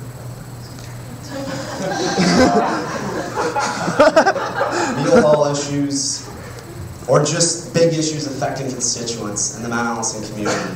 I've worked in almost every aspect of campus life and of the platform and things that I want to see get done. And have the confidence necessary to make those changes that I mentioned happen. So, hope I can count on your vote. It's going to be fun. See you guys on Tuesday, Wednesday, or Thursday.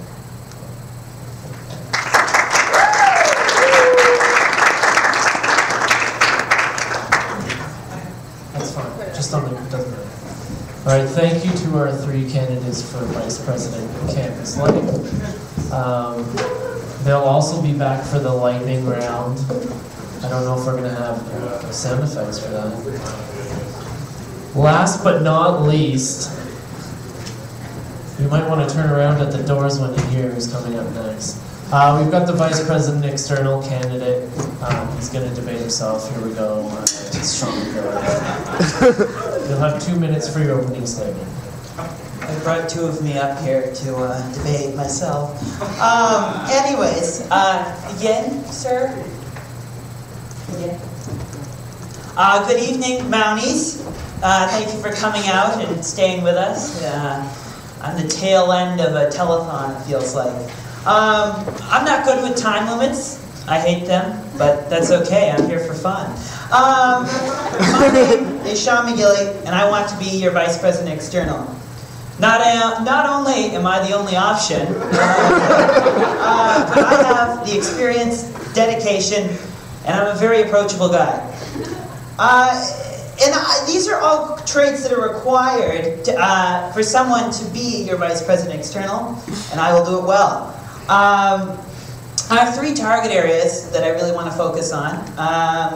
Something that's very critical to me, I think, is more internships and mentorship programs for students at Mount Allison. Yes, it's a liberal arts education, but there's nothing unparalleled than there is to an internship in an office that can eventually lead to that $1 million job. Let's face it, we all want it at the end of the day. And a second thing that's critically important to me is off-camping housing and education. We need to reinvigorate our forum. We need to add a frequently asked questions page. Because I knew nothing about moving off campus, and you know, my landlord could have raped me and I wouldn't have known. But seriously, we need to pursue more avenues for student input in the greater Sackville community, because we are a core community in Sackville that needs to be represented. Thank you.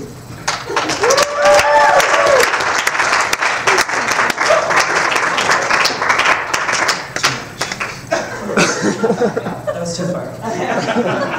Thank you for that. We've got a few questions that you can debate yourself on. So, I guess you're going to be going first. Here's our first question. Is what provincial advocacy efforts should be central to the NBSA? Oh, that's a good question. It's ironic because the NBSA essentially, for all of you that know, is the New Brunswick Student Alliance, supposed to advocate for us to the provincial government.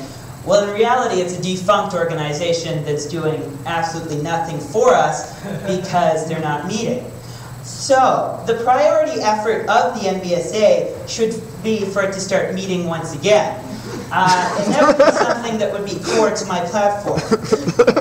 So to begin with, I think, obviously, I was at the Senate meeting recently, and we're looking forward to a 2.5% increase in tuition, and that's best case scenario, primarily. So we have that to look forward to. So for those who cannot afford our tuition, which is fairly high, highest in the country pretty much, it should be that we reinvigorate the financial aid program within the province so that we can see those that with lower incomes being able to afford university education. Because costs are going up, a tuition freeze is not sustainable, and if you haven't looked at the economic outlook for the province, it's not good. It's not good at all.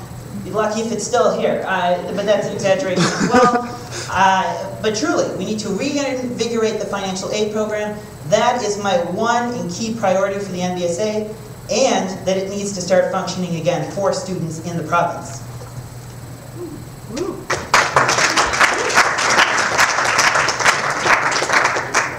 The next question, what federal advocacy effort should be central to CASA?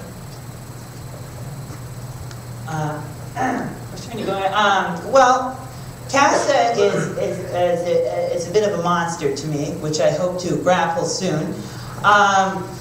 But some key concerns for CASA should be, in my opinion, again, is focusing on those that are disenfranchised from post-secondary education.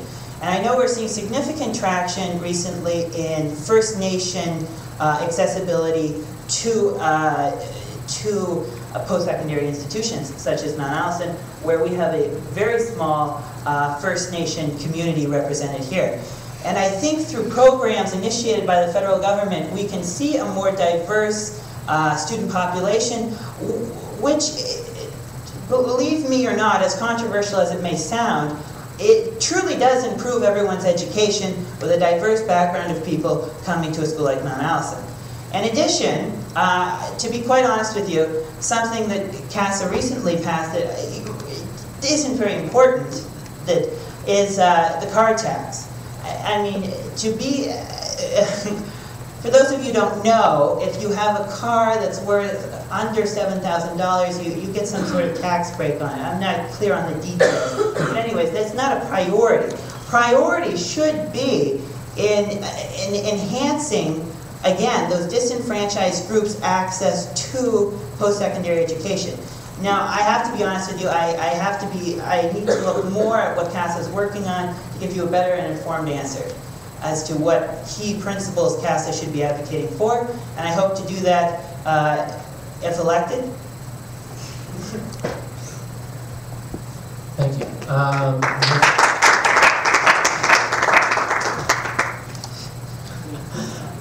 third question is, are students getting value for their investment in the NBSA in CASA? Touchy. Well, I would have to say, without restructuring the NBSA, we should leave the NBSA. I mean, again, I'm not comfortable with giving you a decisive figure on what we pay into it. I know it's around $3, but I think we've taken a decrease because they don't have an executive director right now, so you're not really doing anything. But in all honesty, if we do not see value in the NBSA shortly, we should leave. It's an institution that's broken. In a meeting with Mark today, and in council recently, Mark Coker, current VP External, there are schools that are submitting budget submissions that are part of the NBSA, which are undermining the budget submission done by the NBSA. So unless we can get all the members of the NBSA to agree on one budget submission, only then will we start to be taken seriously by the provincial government. So that's kind of my answer to that one. And for CASA, I truly do think we are seeing our value for our money. We're having unparalleled access to legislators in Ottawa and political actors in Ottawa that have been essential. With more work, I think we'll get what we want, more. Yeah.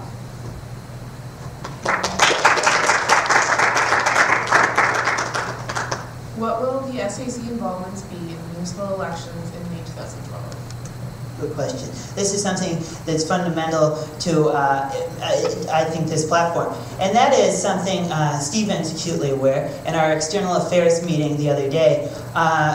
We need to bring more student involvement into the municipal elections. And I think that's only done through one means. It's cliche, but it works. Multimedia works in attracting students to core issues. So and the committee endorsed it, I think we need to give the opportunity for candidates that are running for mayor and councillor in this town to have access to students. Whether that be a 30-second clip that you can watch while you're supposed to be studying or not, you're having access to that. I think what we also need to do is make it clear, maybe it's an online document, maybe it's an email, maybe it's simply sitting at a table in a meal hall or in the student center and telling you, if you're interested in voting, how do I go about it? Can I vote as a student if I'm here in May? The answer is yes, you can. Many people don't know that.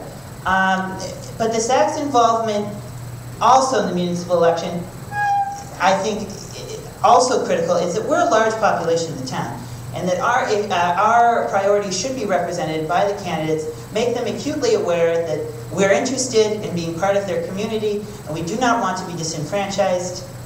So I think it'll be key for me, along with other members of the executive, to continue the ongoing relationship with the town to ensure that students' wants and needs are still priorities of the town. Because we, in all honesty, have a better relationship with the town than the university does. Maybe because we take them seriously, but that's a whole other point. Yes. That's my long-winded answer. Thank you, Sean. Those are our questions. Thank you for debating yourself. So we'll give you 2 minutes if you would like for a closing statement. Oh. Or you can wrap it all up. Water. Grab some.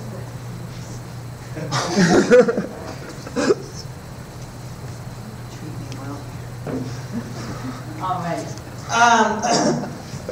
So, you haven't gotten sick of me yet. Please vote in the affirmative for Sean McGilley, Vice President External, on January 31st and February 1st. Not simply because I'm the only candidate, but truly for my desire to represent you on the issues and make the Students' Union the best it can be externally.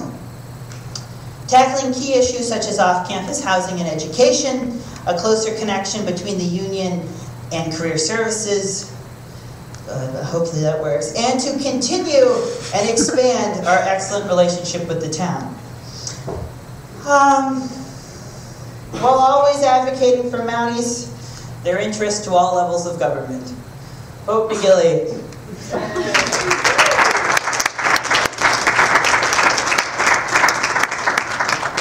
Thank you, Sean. Sean. And now for what everybody's been waiting for, we'll invite all the candidates to come up to the front where we will engage in the ever-exciting lightning round.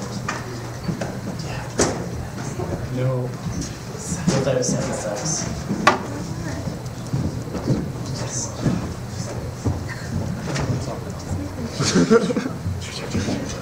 All right, just so everybody knows what's going on here, is we've got all our candidates up here, and we're going to ask them questions, and they give quick 30-minute responses. Did I say 30-minute? Oh my God, we'd be here forever. 30 seconds, please. Just 30 seconds. All right, so what we'll do is we'll start down on the left with Jacob and work our way down.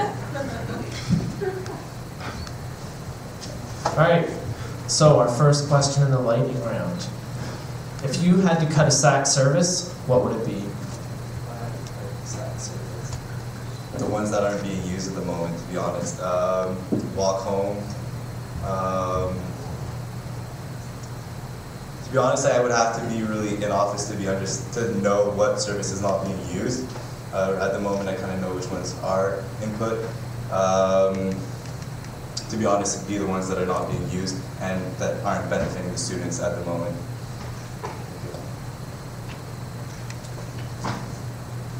I would probably have to say the condom service. For now, the university continues to provide condoms. It will be ending shortly, but we're kind of duplicating a university service that's already there.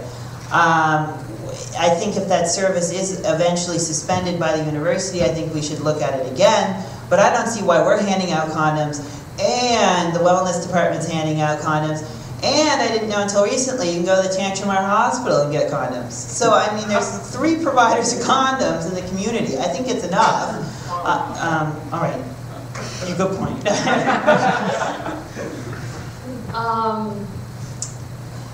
This is a tricky question, and off the top of my head, I can't really think of a specific SAC service that I would cut, but I would definitely consider, going along the condom front. Things that the SAC is giving away that are not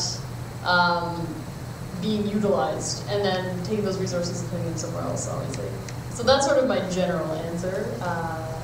Thank you. A service that's actually cut, again, it would be something that students are not using. Currently, the condom service seems to be a little overdone at the moment, so I would say to cut that currently. I know it sounds like a cop-out, but it's all right. This is a tough question. If I had to cut one, I would say not necessarily cut, but divert funds from the residence grant that we have. Not because it's not a great service, because it really is, but it has not been used the way that we hoped for it to be used.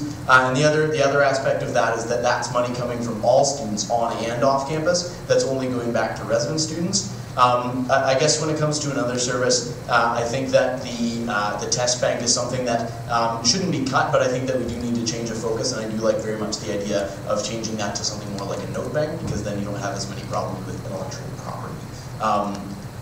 Yeah. I would say 7 Mondays. It's given out every year, and it's put in your mailbox, and most students don't read it, don't know what it is, don't know what's inside it, and I think it's talented work inside, but I think there needs to be more publicity for it to be valued, but if that's not going to happen, I think it should probably be scratched. I think to make an excellent decision on this, it would take a little bit more research, but off the top of my head, I would definitely have to agree about the condom service. But also, I think looking into the student handbooks and the Allisonian, and I think there could be some budget reductions there. Making some of the pages in the Allisonian black and white, I think would save a lot of money, and maybe if the student handbook were optional to purchase, because I think a lot of students don't use it. As an assistant on, I think that the common service is really important for residences, so I wouldn't want to touch that. But I'm with Pat, definitely the test bank is on its last legs because of intellectual property concerns, and be that as it may, it's the prof's prerogative to assume right and ownership over that material. So I think definitely the notes bank, which is a component of my platform, is a way better, way more collaborative, way more learning conducive tool that we should put together. From what I understand, this year the SAC is running with an operational surplus. Could be wrong about that. I think I'm right. So I don't really see any need to cut anything. I did. There is one thing the SAC puts on their services that I really dislike. It is all that dancing. You guys, I'm sorry, it's pretty good, but there's too many dances. Too much dancing. Too much dancing. Never done. Too much dancing. No, dancing, like they dance a lot. They come and they dance, they have to sit through like 4 dances. Thank you, Simon. Hand that down. We're gonna have Sean McGilley start this next lightning round. Are we doing 9 questions? We'll see how far we get. Okay. Preferably 9 questions. The next lightning round question. Do you believe that Mount Allison has facilities and services that are second to none? Well, the new Fine and Performing Arts Center is supposed to be one. That should be second to none, but that's a very controversial topic. I think we have access to professors that are second to none. Are facilities second to none? I would have to refute that. Absolutely, I have to agree. In terms of facilities, I don't think we're lacking in great facilities for our departments. That being said, I think that in terms of being a science student, I think we're severely lacking in terms of technology and being cutting edge in the lab and in technical aspects of our science degrees. In the 30 seconds, I guess I'll just touch on the 2 different areas of the liberal arts and science education. On the science front, I do agree that some of the labs are really outdated. A lot of professors are not happy about that. And on the arts front, we do have a few buildings that could really use some new flooring, so to speak, and just nicer classrooms in some of the older buildings. I noticed this question is actually pulled word for word from a quote that I am quoted on the university webpage. I do very much believe that Mount Allison has facilities and services that are second to none, given the context in which it exists. Mount A is a very small school that has chosen strategically to remain small, and given the political climate in the province and the underfunding of universities, which is a chronic problem, I think that Mount Allison actually does very well with what's available, and I would say that it does have facilities and services that are second to none. I think it's the responsibility of us as students to make sure that we express what the priorities are for students for how to improve them. But actually, I think that Mount A does do its facilities and services very well, given the context in which it's placed. I think Pat said it really well. I think Mount A is a world-renowned university, and people understand that it is, it really targets a liberal arts education for its students. However, I do see lacking of service in the career counseling front. There has been advancements. Last year we saw the implementation of Scott York. However, based on other small small universities in the country, I think there's a lot of potential. And I think we really need to capitalize on that right now, because we have amazing students and we need to ensure that they're getting the support and the help that they need in order to succeed. I think it depends how you define facilities. If you're talking about the actual buildings and the different resources they have, I think we're doing okay considering we're a small school. But I think where we really thrive is in our community outreach and things like Shinorama. I don't know if that really falls into this category, but I mean, for sure, it just shows the national award that the Shinorama just got, just kind of shows that. I think for a MAME's size, we do pretty well. You have to have certain expectations that come with carrying the costs of operating a university with a smaller population, for sure. Is there room for improvement? Absolutely, of course, there always is. I know I've definitely taken classes in rooms that have been uncomfortable and kind of dizzying, like in Flemington, which is not so awesome. But you get through it and it's okay, and the learning environment here is fantastic. So I think that's definitely worth it. There are some really great things about the school. If I had, and I guess as you guys will hear on Tuesday, Wednesday, and Thursday, this place pretty much saved my life. Unfortunately, as much as we like to see the great image for as it is, unfortunately, as the truth prevails, Michael Watkins, the current VP Campus Life, informed me that facilities were one of his top complaints. Fix it, and other services that responding to facilities aren't there. The dining services, I mean, there's no choice. We have to pay $4,000 to move away. That's not good. That's not second to none. That's not choice. That's not getting what we need done for our facilities and our services. I'm sorry, it's just, they're not second to none. As someone that is looking forward, I have to say that they are not second to none. I believe that we are a great school, our buildings are great, our labs are amazing, but I have to say that we can improve. So on the academic side of things, the labs could take some improving, some of the classrooms, the seats are falling apart, so that could take some improvement. But on the athletic side of things, I think there's some major, drastic changes that can happen, such as the turf field investment and other things such as locker rooms, and just simply athletic facilities need to be improved. Thank you. We're starting to meet this time. So the question is, should the SAC executive speak with one voice at all times in public?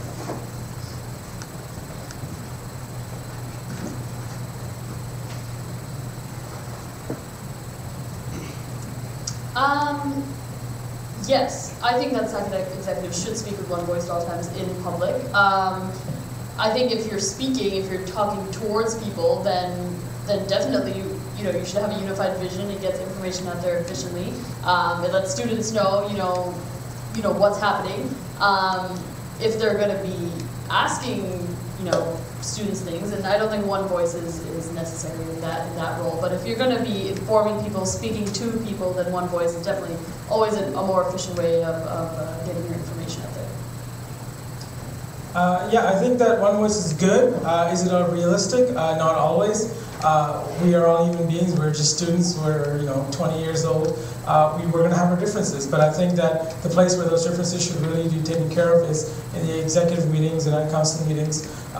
But having said that, it doesn't always work out that way. But do I think that we should speak as one? Then yes, I do, and that's why it's important to kind of elect an executive that's willing to work with each other, so that you don't kind of run into that problem. I mean, the value of the executive committee is that where you're in that small group environment, that environment of six, you have six generally very opinionated, very intelligent people who often do bring different perspectives, and that's where you hammer out your differences, and that's where you come up with a solution that you think is best for students. At the same time, the executive also relies on council to hold it accountable and to make sure that all students from different constituencies, so you're off campus, you're on campus, your different faculties have their opportunity to express their views as well. So I would say yes, I think the executive should take the opportunity to hammer out their differences in those executive committee meetings. And then I think that they should rely on council to hold them to account and rely on students to hold council to account. So I think the governance structure affords the executive the opportunity to do that. I think it's important to understand that the SAC executive obviously is representing a myriad of different opinions and values. And at the end of the day, when the SAC executive is going to public, I think it is necessary for students to know that this voice in public is a collaboration of all of the opinions of the executives of the SAC. However, I think it's absolutely necessary that the SAC executive does remain a united front, because it essentially legitimizes the union. If you're going to have a SAC that's constantly, saying all different opinions, people aren't going to trust the SAC. So I think it's imperative that there is one voice spoken at all times. I would say yes, definitely, especially Coming from experience working in a small organization and with different teams, you have to present a unified front. You have to believe in each other, and you have to have each other's backs and back each other up, even if maybe you don't 100% agree with what, you know, the message you're trying to put out there. I mean, that's exactly like how Pat said, you hash those things out in meetings as a group, but when you're presenting yourselves to the public, you need everyone to believe in you. You have to believe in the team. Yeah, I think you don't out your team members in public. If you know that what you say in a private context remains there and stays there, then that process and that analysis can be far more critical and far more open than it would be if you feel like you're going to have to stick to exactly what you said in a meeting later on. You don't out people. You need to be able to pick a message, stick to it, and know that you can trust everybody to stay on track. Yeah, I totally agree with this idea of teamwork. Should the SAC executives speak with one voice at all times in public? No, but on SAC issues they should. They should definitely come to an understanding about what their stance is on things that are being released to the public and have the same idea of what that is. If the executive doesn't understand what the president said or somebody else in the executive said, they need to make that clear, make sure they're a unified team on SAC issues. Of course, having your own individual personality is important too, so I support that as well. So, on voice. The SAC Executive Committee it should be composed of many different opinions. It should house and be open to a bunch of different opinions of all the exec. But it's very important that when you're going to cast our NBSA, let's just say, it's very important that the VP External and the President have a general idea of the same, the same general opinion. But I'm not saying that the whole exec cannot have multiple opinions. If two ideas are brought forward that are good and feasible, then why not present two ideas? Thank you. Or more. The SAC executive should speak with one voice. I think it's fundamentally important. I think the executive committee in my opinion, that's what it's designed for. Hash it out. In my opinion, I have a hard time with being muzzled, so I will be heard in SAC executive meetings. But no, I will speak with one voice in public with my executive.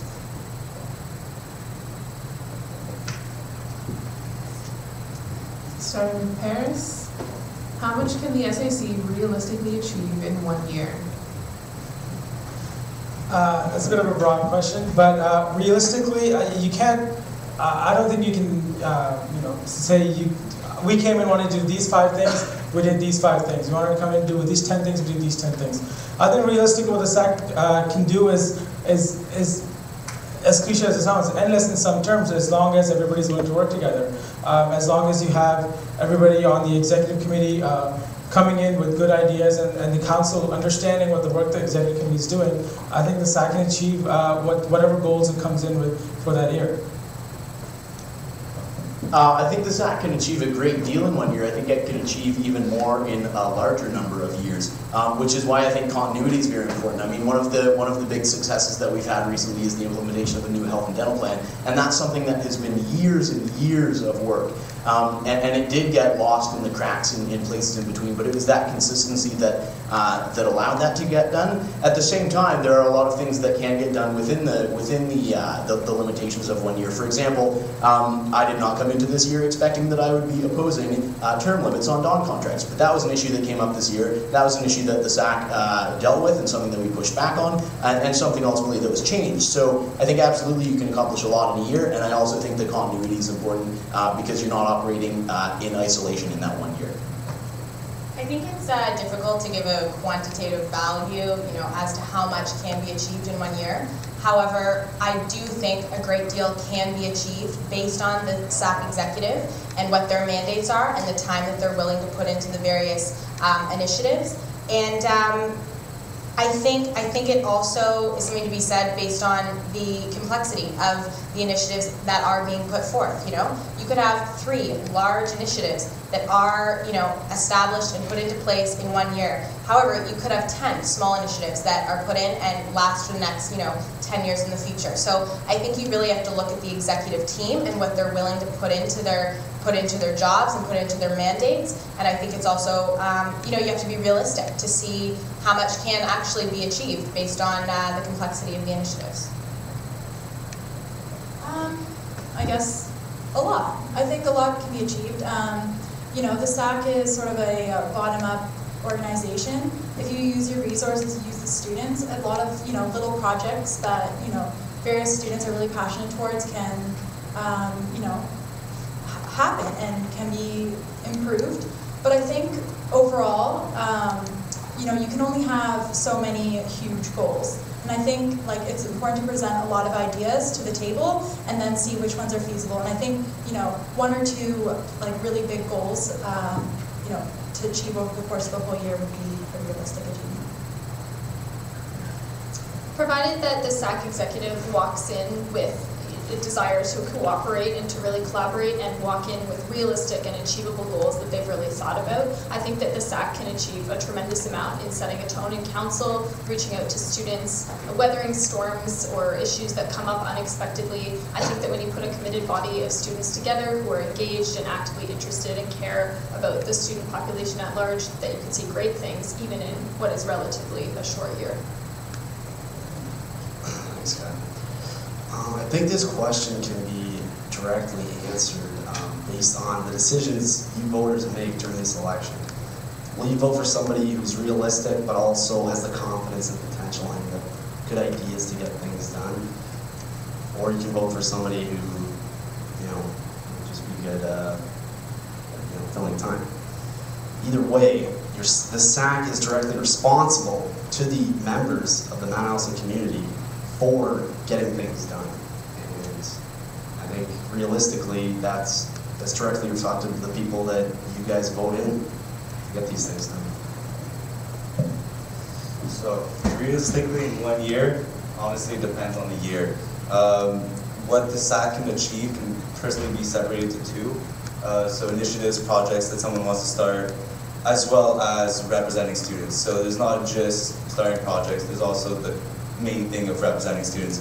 So depending on how many issues happen in a year, how many conflicts happen in a year, so basically the Dawn contract and the Memorial Library, it's been quite an intense first semester and really depends on the year and not just your exec, but the determination and that things, yeah.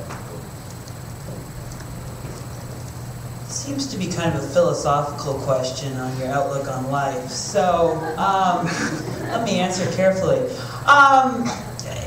I don't think you can put a limit on what the SAC can achieve in a year. I mean, as Pat noted, a monumental achievement with a student health and dental plan. It's momentous. Whether it be one thing or 3 or 10, I mean, as long as they benefit students at the end of the day, does it really matter how much? That's kind of my philosophy to counter that. Absolutely is a philosophical question. How much can the SAC realistically achieve? Again, there's no limit. There's definitely no upper bound on that achievement goal. I think that going back to what Pat said earlier about policy and branding. I think that if when you write an essay, you have to have the intro, your 3 arguments, and your conclusion. If you have a framework, then that makes it more sustainable for years to come. And the sky's the limit as to how more efficient we can become year to year to year. Thank you. Our next question is, what is an appropriate level for SAC fees?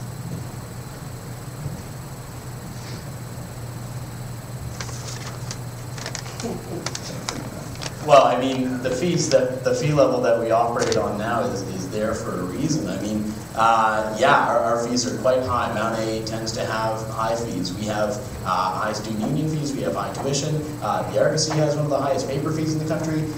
It's the nature of the beast when you're at a small institution and when there's a small number of people funding an organization. The challenge that the SAC faces in controlling its fees is, in order to keep those fees low sustainably and not lower them only to have to jack them up again in a few years, you do need a sustainable extra source of revenue. The challenge with that is often if you want to start a business or something like that, you need space. And then to buy the space, you need that extra revenue. That's something that I've tried to tackle this year by coming up with an investment strategy, so that's something that's been ongoing this year and that we'll have in place by the end of the year. And I think that will put us into a mindset where we can talk about sustainable fee lowering or whether we want to increase fees or maintain them and increase our services. I think all students want to know where their $201 are going when they pay their student administrative council fee. And so Pat says it well by saying that fees absolutely need to be sustainable. So if we do ever lower them, they have to, they have to remain the same for practical reasons. However, I think that students need to be able to see tangible outputs of what the SAC is actually providing for them. And I think right now students have voiced concern that they are confused as to where their fees are going. And I think once they're seen, I think the $201 is fine. You can't exactly put an exact number on it, but I think as long as the students think that they're getting value out of that money, and if they think that value is equal to or greater than the amount they're paying, then I think that's an appropriate level for SAC fees. One thing that I would hope to do is look at other universities and what are they paying, what services does their student union provide, and then see how Mount A compares to that. I think at their current level, SAC fees are perfectly acceptable. The student body has the opportunity to overwhelmingly, in many cases, elect this council and this executive. So you want to provide them with enough financial resources to actually do something tangible and so that the students see reasonable benefit. I've never heard directly any complaining about the SAC fees, so I would say from that experience that people are okay with paying it. I think Pat's absolutely right. In a small institution, sometimes you look at fees that might be higher when compared to other institutions, but I think we can all agree that it's worth it and the quality we see is definitely worth the money. Well, like I mentioned earlier, the SAC currently is running a surplus. What does that mean? Well, that means, maybe fees are too high. There's something called the Toronto District School Board Teachers Pension Fund in Toronto, and they just bought the Maple Leaf Sports Entertainment. Now, Pat Joyce ran last year on a series of investments that would keep the SAC sustainable beyond simply charging fees. If those work out, just like the teachers-student union, the teachers union, there's no telling where we could go. Fees could be lowered potentially if Pat's investments work out, and I'd like to see that happen. So the appropriate level for SAC fees, I think it's quite representative of the benefits that they are experiencing. Appropriate level, it's purely reflective of what they're experiencing. Now, at $201, and with the number of students that we project for each budget, the past few years we've actually been over budgeting, so we've actually been having surplus. Now, what I think that we should do with this surplus is giving it right back to the students within those 4 years. So that's it. It's the appropriate level will be represented by how many services we will benefit them. Thank you. Should there be an operational surplus? No. Is there? Yes. So, although I agree with the point that we should have a surplus, and it was by no malfeasancy that we have a surplus, I think we need to look for other sources of income, and I know the executive this year has tried to do that, and I'm confident they will. So once we're able to develop another source of income, I think it would be appropriate that we begin to see a reduction in SAC fees. Because $201 is a lot of money on top of tuition and all the other expenses that come with post-secondary education. I think that the appropriate level for SAC fees is the level that lets us function well. We are a separate entity from the university, so you can think of us as a corporation. A corporation needs to run. That being said, we should not be running with a profit, which we don't. we aim to break even every school year, and we do have a surplus. That being said, looking into ways to reduce SAC fees, but I haven't heard any complaints as to the current level of SAC fees. I think SAC fees could be lowered a little bit, especially because a lot of students complain about tuition fees, sorry, not tuition fees, tuition going up, and that's a valid concern. You know, it's money in your pocket, especially if you're coming to school where everything's very expensive. Having said that, is it gonna just happen? No. I think because right now the way the SAC runs, where it aims to break even, in order for that to happen, we would have to see some sort of a renewable income coming from the SAC. And we're in kind of a good position right now where we have the operation surplus. We have surplus that we can work with to make some sort of a plan, which is happening.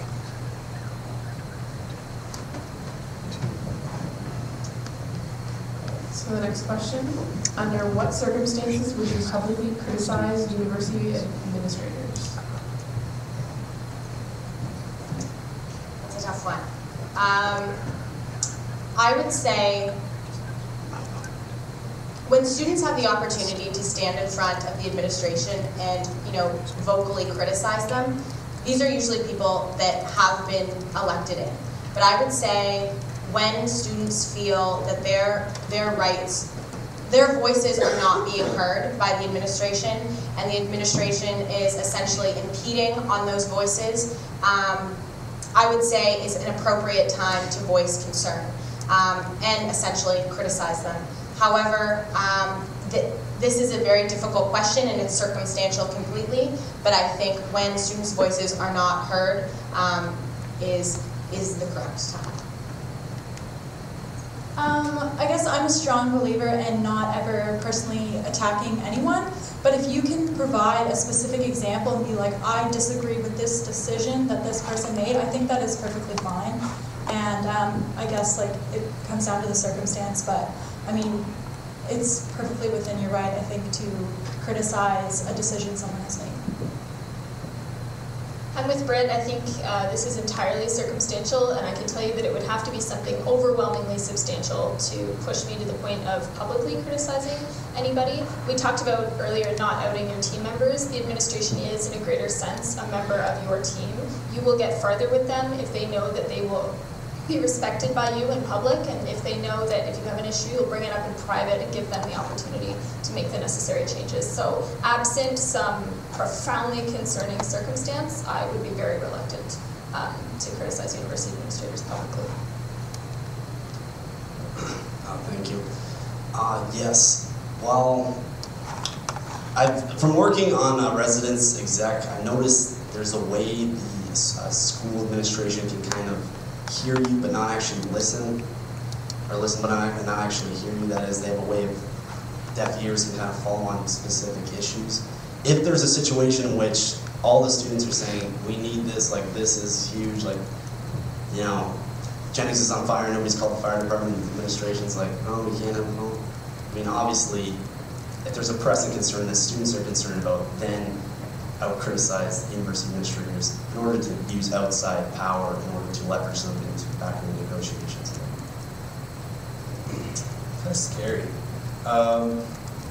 You better be quite sure about yourself if you're going to openly criticize the university administrators. So, for example, the Memorial Library, if for some reason some alumni are going to argue that they should demolish the Memorial Library, administration says, well, it has to be. If the alumni were to present some engineer or architectural documents to say that it's okay, we can save the building without demolishing completely, then it should be brought forward. But if the evidence is not substantial, if it's not going to get you anywhere, then don't make a fool out of yourself.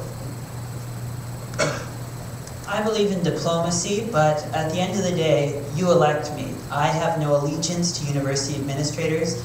I do not work for them. I work for you. It's your union. It's the students' union. It's not the PEG's union. To be quite honest, I believe, of course, to enter in dialogue peacefully, but if they're not going to budge, What political capital do I have as a student but to publicly criticize you and try to get more students on my side?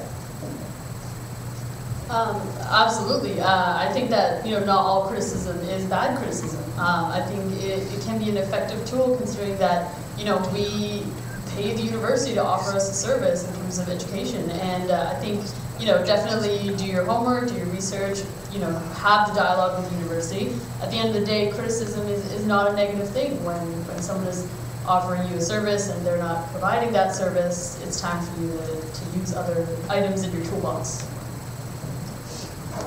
For me, it would be very circumstantial, but at the end of the day, if students have brought forward a concern and the concern is not being met with, I have no problem publicly criticizing the university administration.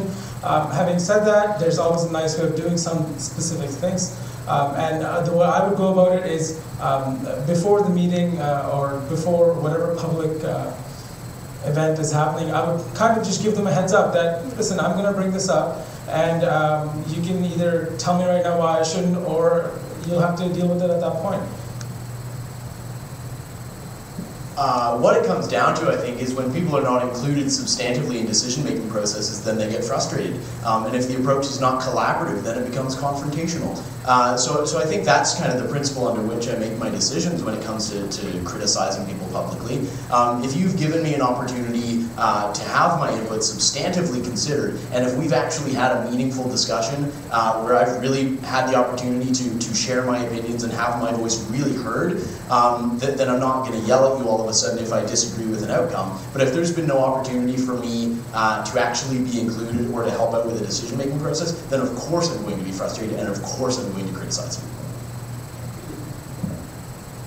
Thank you. I think we'll try and get one or two more of these lightning round questions. So next up, we have a question. What is the appropriate level for tuition and ancillary fees at Renee? Good question.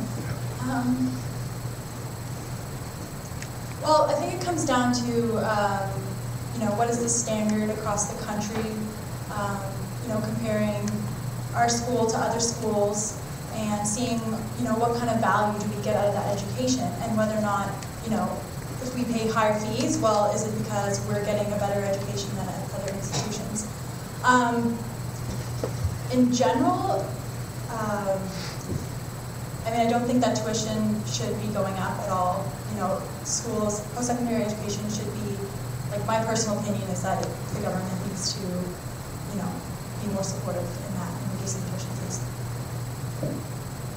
I think at the current level, tuition fees are relatively high if you look across the board in Canada at what most students pay. But we are also here in a smaller institution. We expect a very high level of quality that I think is reflected by things like the number of Rhodes Scholars that we've sent abroad, like the number of students who are very successful in master's applications and programs, and so on. So I think that at their current level, tuition is high, but that's what we should expect if we're looking to get huge rewards out of our education. Mount Allison's a great school. Peter Mansbridge, let's not forget him. And if we want a great education and a great environment, we're going to have to charge the money for it. Another important thing is also why we're all here, getting the right people who have the power to spend your money and ancillary fees in the right positions. Are these people serious? Are they going to be responsible with your money, with your resources? And I think I encourage everybody to get their money's worth out of these people who are in services that you see as not doing number one, because that's what we are. I really don't like the word appropriate for this question, or the other one earlier. We are paying the appropriate level of tuition fees and the tuition and ancillary fees. It's the cost it is, because it costs that much to run the institution. If it was lower, then we would get less resources. If it was higher, then we would get more. It's an awkward question, but I have to agree that we should demand for a lower tuition, but they are appropriate for the present situation.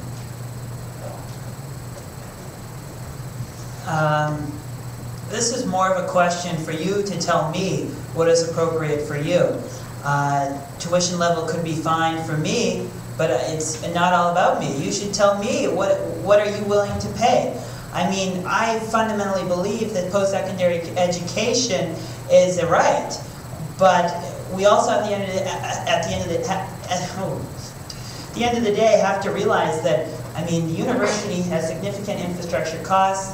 I mean, fees have to be paid, but on the other extreme, there shouldn't be a corporation that's making money off of us. I mean, in all honesty, it should be similar to the union in that it breaks even, and it doesn't sit on a pool of money, which the current is possible. We can talk more about that later.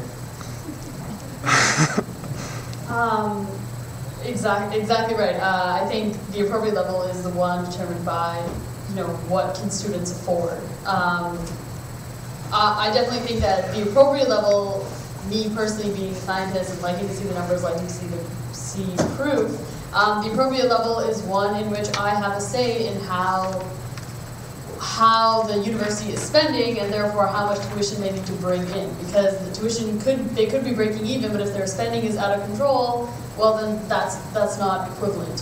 So if I can have a say in how the spending is going, then I would say that this is the appropriate level based on the efficiency of your spending.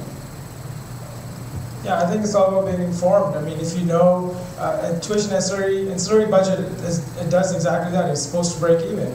And right now, what the university's budget for the next 3 years is deficit. And so you have to be aware of that and just have to say to yourself, where is all this money going? And then based on that, make that appropriate judgment. Right now, am I willing to make that judgment? No, because for me, it is appropriate. But again, it depends on what most of the students say, what people are thinking in terms of that. Well, let's be honest, in a perfect world, 0 is the most appropriate number. I mean, a fully publicly funded post-secondary education system would be great. It's the province that controls tuition fees, and yeah, I think it would be great for the province to make an investment in post-secondary and make it free and accessible to anybody that wants to, just like they do with elementary and secondary education. At the same time, there's a valuable discussion to be had about whether the province should be funding operating costs of the university to keep tuition low, or whether they should be funding direct student financial aid programs to put tuition directly in the pockets of those students who need it most. That's a really valuable discussion to have, and that's something that I think a very rebuffed NBSA should be having. It's something that our colleagues in Nova Scotia have been doing. In an ideal world, 0, and otherwise, I think you need to focus on putting money in the pockets of students who need it to be able to afford tuition. I think the appropriate level of tuition is really all relative. Yes, we have one of the highest tuitions in the country. However, we have some of the best teacher-student ratios in the country. So really, if you're looking at the value that you're getting, I think currently, based on the rewards that students are getting after they complete their 4 or 5 years at Mount A, justify the current tuition that Mount A has. You have a question?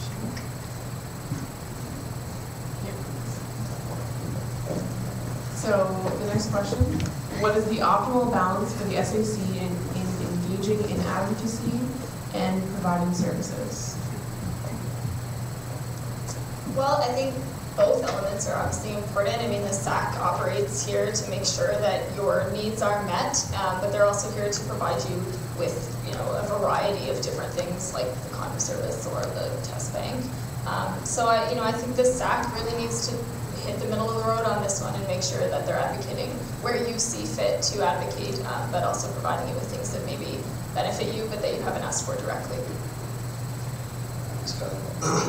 I think from my position in particular, VP Campus Life, I mean, you want a perfect balance here. You want to know what's going on in campus life, what do students want, what do your constituents want, and give it to them and provide that back in spades. Obviously, you can't go, kick in somebody's door and say like, hey, like, what do you need? Like, there's people who don't want to be involved, and there's people that do. And I think engaging those people who are keen, such as clubs and societies and other people on campus, students who want to advocate, listen to them and give them what they want. So I'd say about probably a 50-50 balance, are both equally important in my mind. So for the optimal balance, I think it's relative to the situation of the school. So presently for the past year, we've been quite opinionated, and we've really wanted our opinion to get to people higher up. So for the past semester, I would say that we've been really engaging in a lot of advocacy, but working a lot less on the services. And I believe that it should maintain at a 50-50, but when there's a need for advocacy, it's obviously going to overpower the services because we want to be heard over getting comms, to be honest.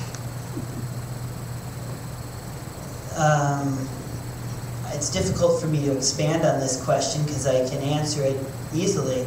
It should be the same. The terms are synonymous to me and how your union should represent you. It should give you 50% advocacy and 50% providing services. And I mean, each VP should balance that within their portfolio. I don't know, it's a no-brainer.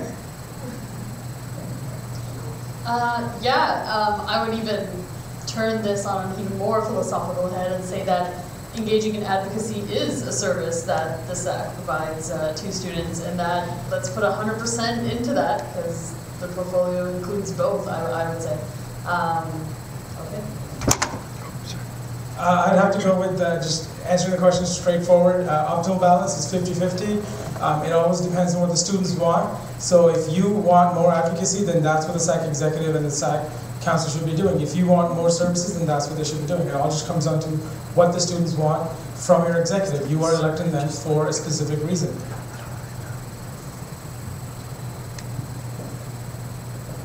I don't think that this conflict needs to exist. I think that services are what inform your advocacy efforts, and in some instances can fund them if you have for-profit services, which would be great if we did. And again, as Nikki said, advocacy absolutely is a service. People pay thousands of dollars for lobbyists to go and lobby on their behalf. I don't really agree that there's a conflict between the two of them, and I think that it's a matter of focusing your services so that you get people engaged with your advocacy, and I think it's a matter of keeping people informed about your advocacy so that they're aware of the service that it is.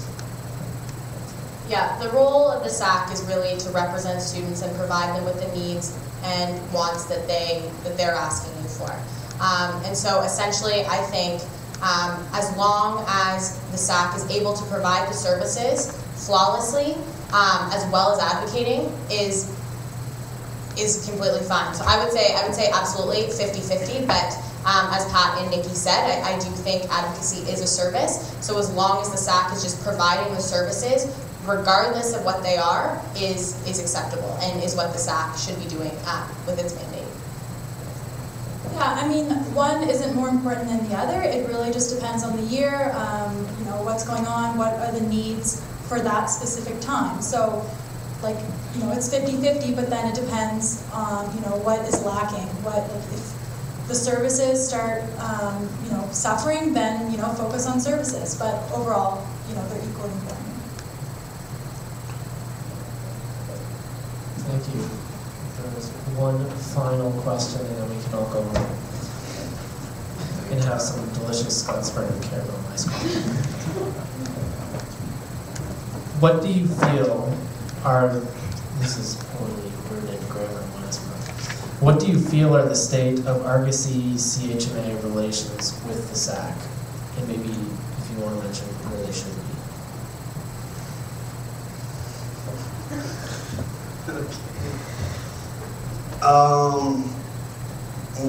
Okay, well, I think for the Argosy, the op-ed editor has been really critical. But we know those who can't do become op-ed editors. I feel like the state is pretty fine. The Argosy needs to keep in check what's going on. They're the only source of, one of the very few sources of media on campus. CHMA is the other one. And they need to make sure that the SAC is doing its job, and if there's a conspiracy or there's something going on very insidious, the Argosy needs to uncover that. CHMA, I know there's a show about, the SAC has their own show, but I think definitely more participation should be there, more with the SAC on the radio, and I think we should hear more about them from day to day, week to week, what's going on. So the relationship, is this natural as in any media and politics that we've all heard from throughout the world. The media wants to put the SAC on the pedestal. It's normal. The media wants to make information public. So if the SAC screws up or whatever, I don't know what happens, but the Argosy is obviously going to want to make that public. So I personally think that there should be better communication between the SAC and the Argosy, well, the forms of media and the SAC, so that there is a decrease in conflict of something that was just simply misunderstood. But I think it's normal for the Argosy, well, for media, forms of media to be conflictual with forms of representation. I rather enjoy it currently. The animosity in the room is kind of fun. We could always be on better terms, but to reiterate what these gentlemen said, I mean, who's going to check the union? It has to be the Argosy. It has to be CHMA. It's natural. So, although it could be better, it won't. It's fine.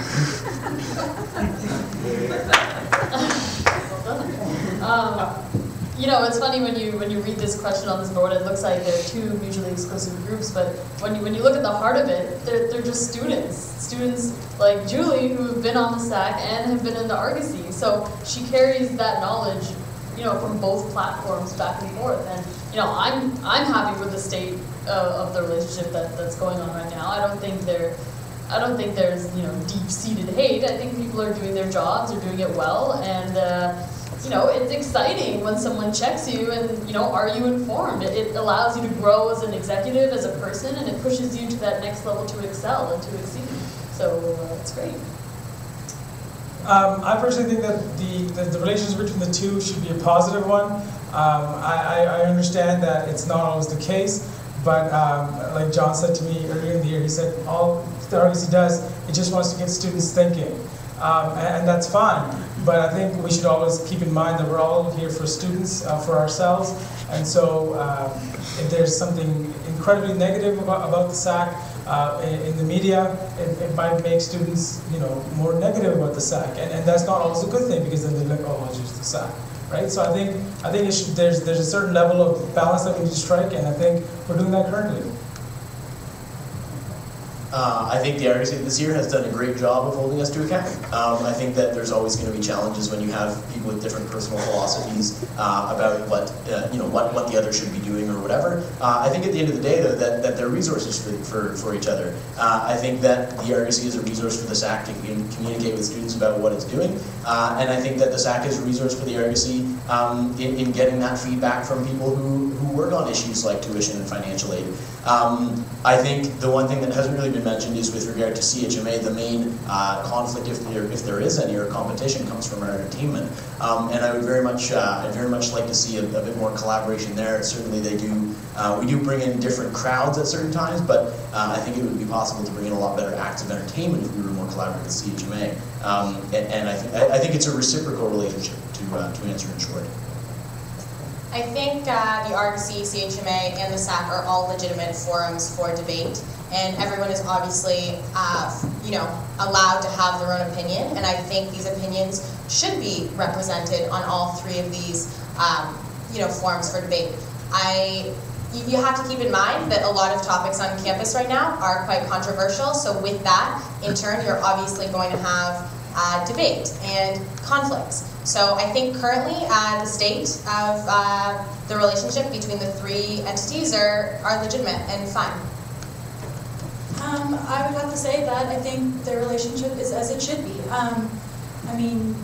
The Argosy promotes SAC events as a form of advertising, and also criticizes the SAC, and that's just the way media works. And I don't think that the relationship is negative, and I don't think that's how it should be. I would hope that there's some measure of mutual respect between all of those entities. I think it's important to take into account that everyone's going to come to the table with a different angle on something. There are existing tensions. I'd say that that's positive. That's indicative of objective evaluation and holding different people to account, making sure that someone like me continues to do their job on the terms I said I would do it. And so I think that any existing tension is really perhaps a very positive thing. All right, thank you to our 9 candidates. And thank you to everybody who came out. It's great to have you. Maybe we'll do this again in the future. And voting is, of course, January 31st and February 1st. And you will do that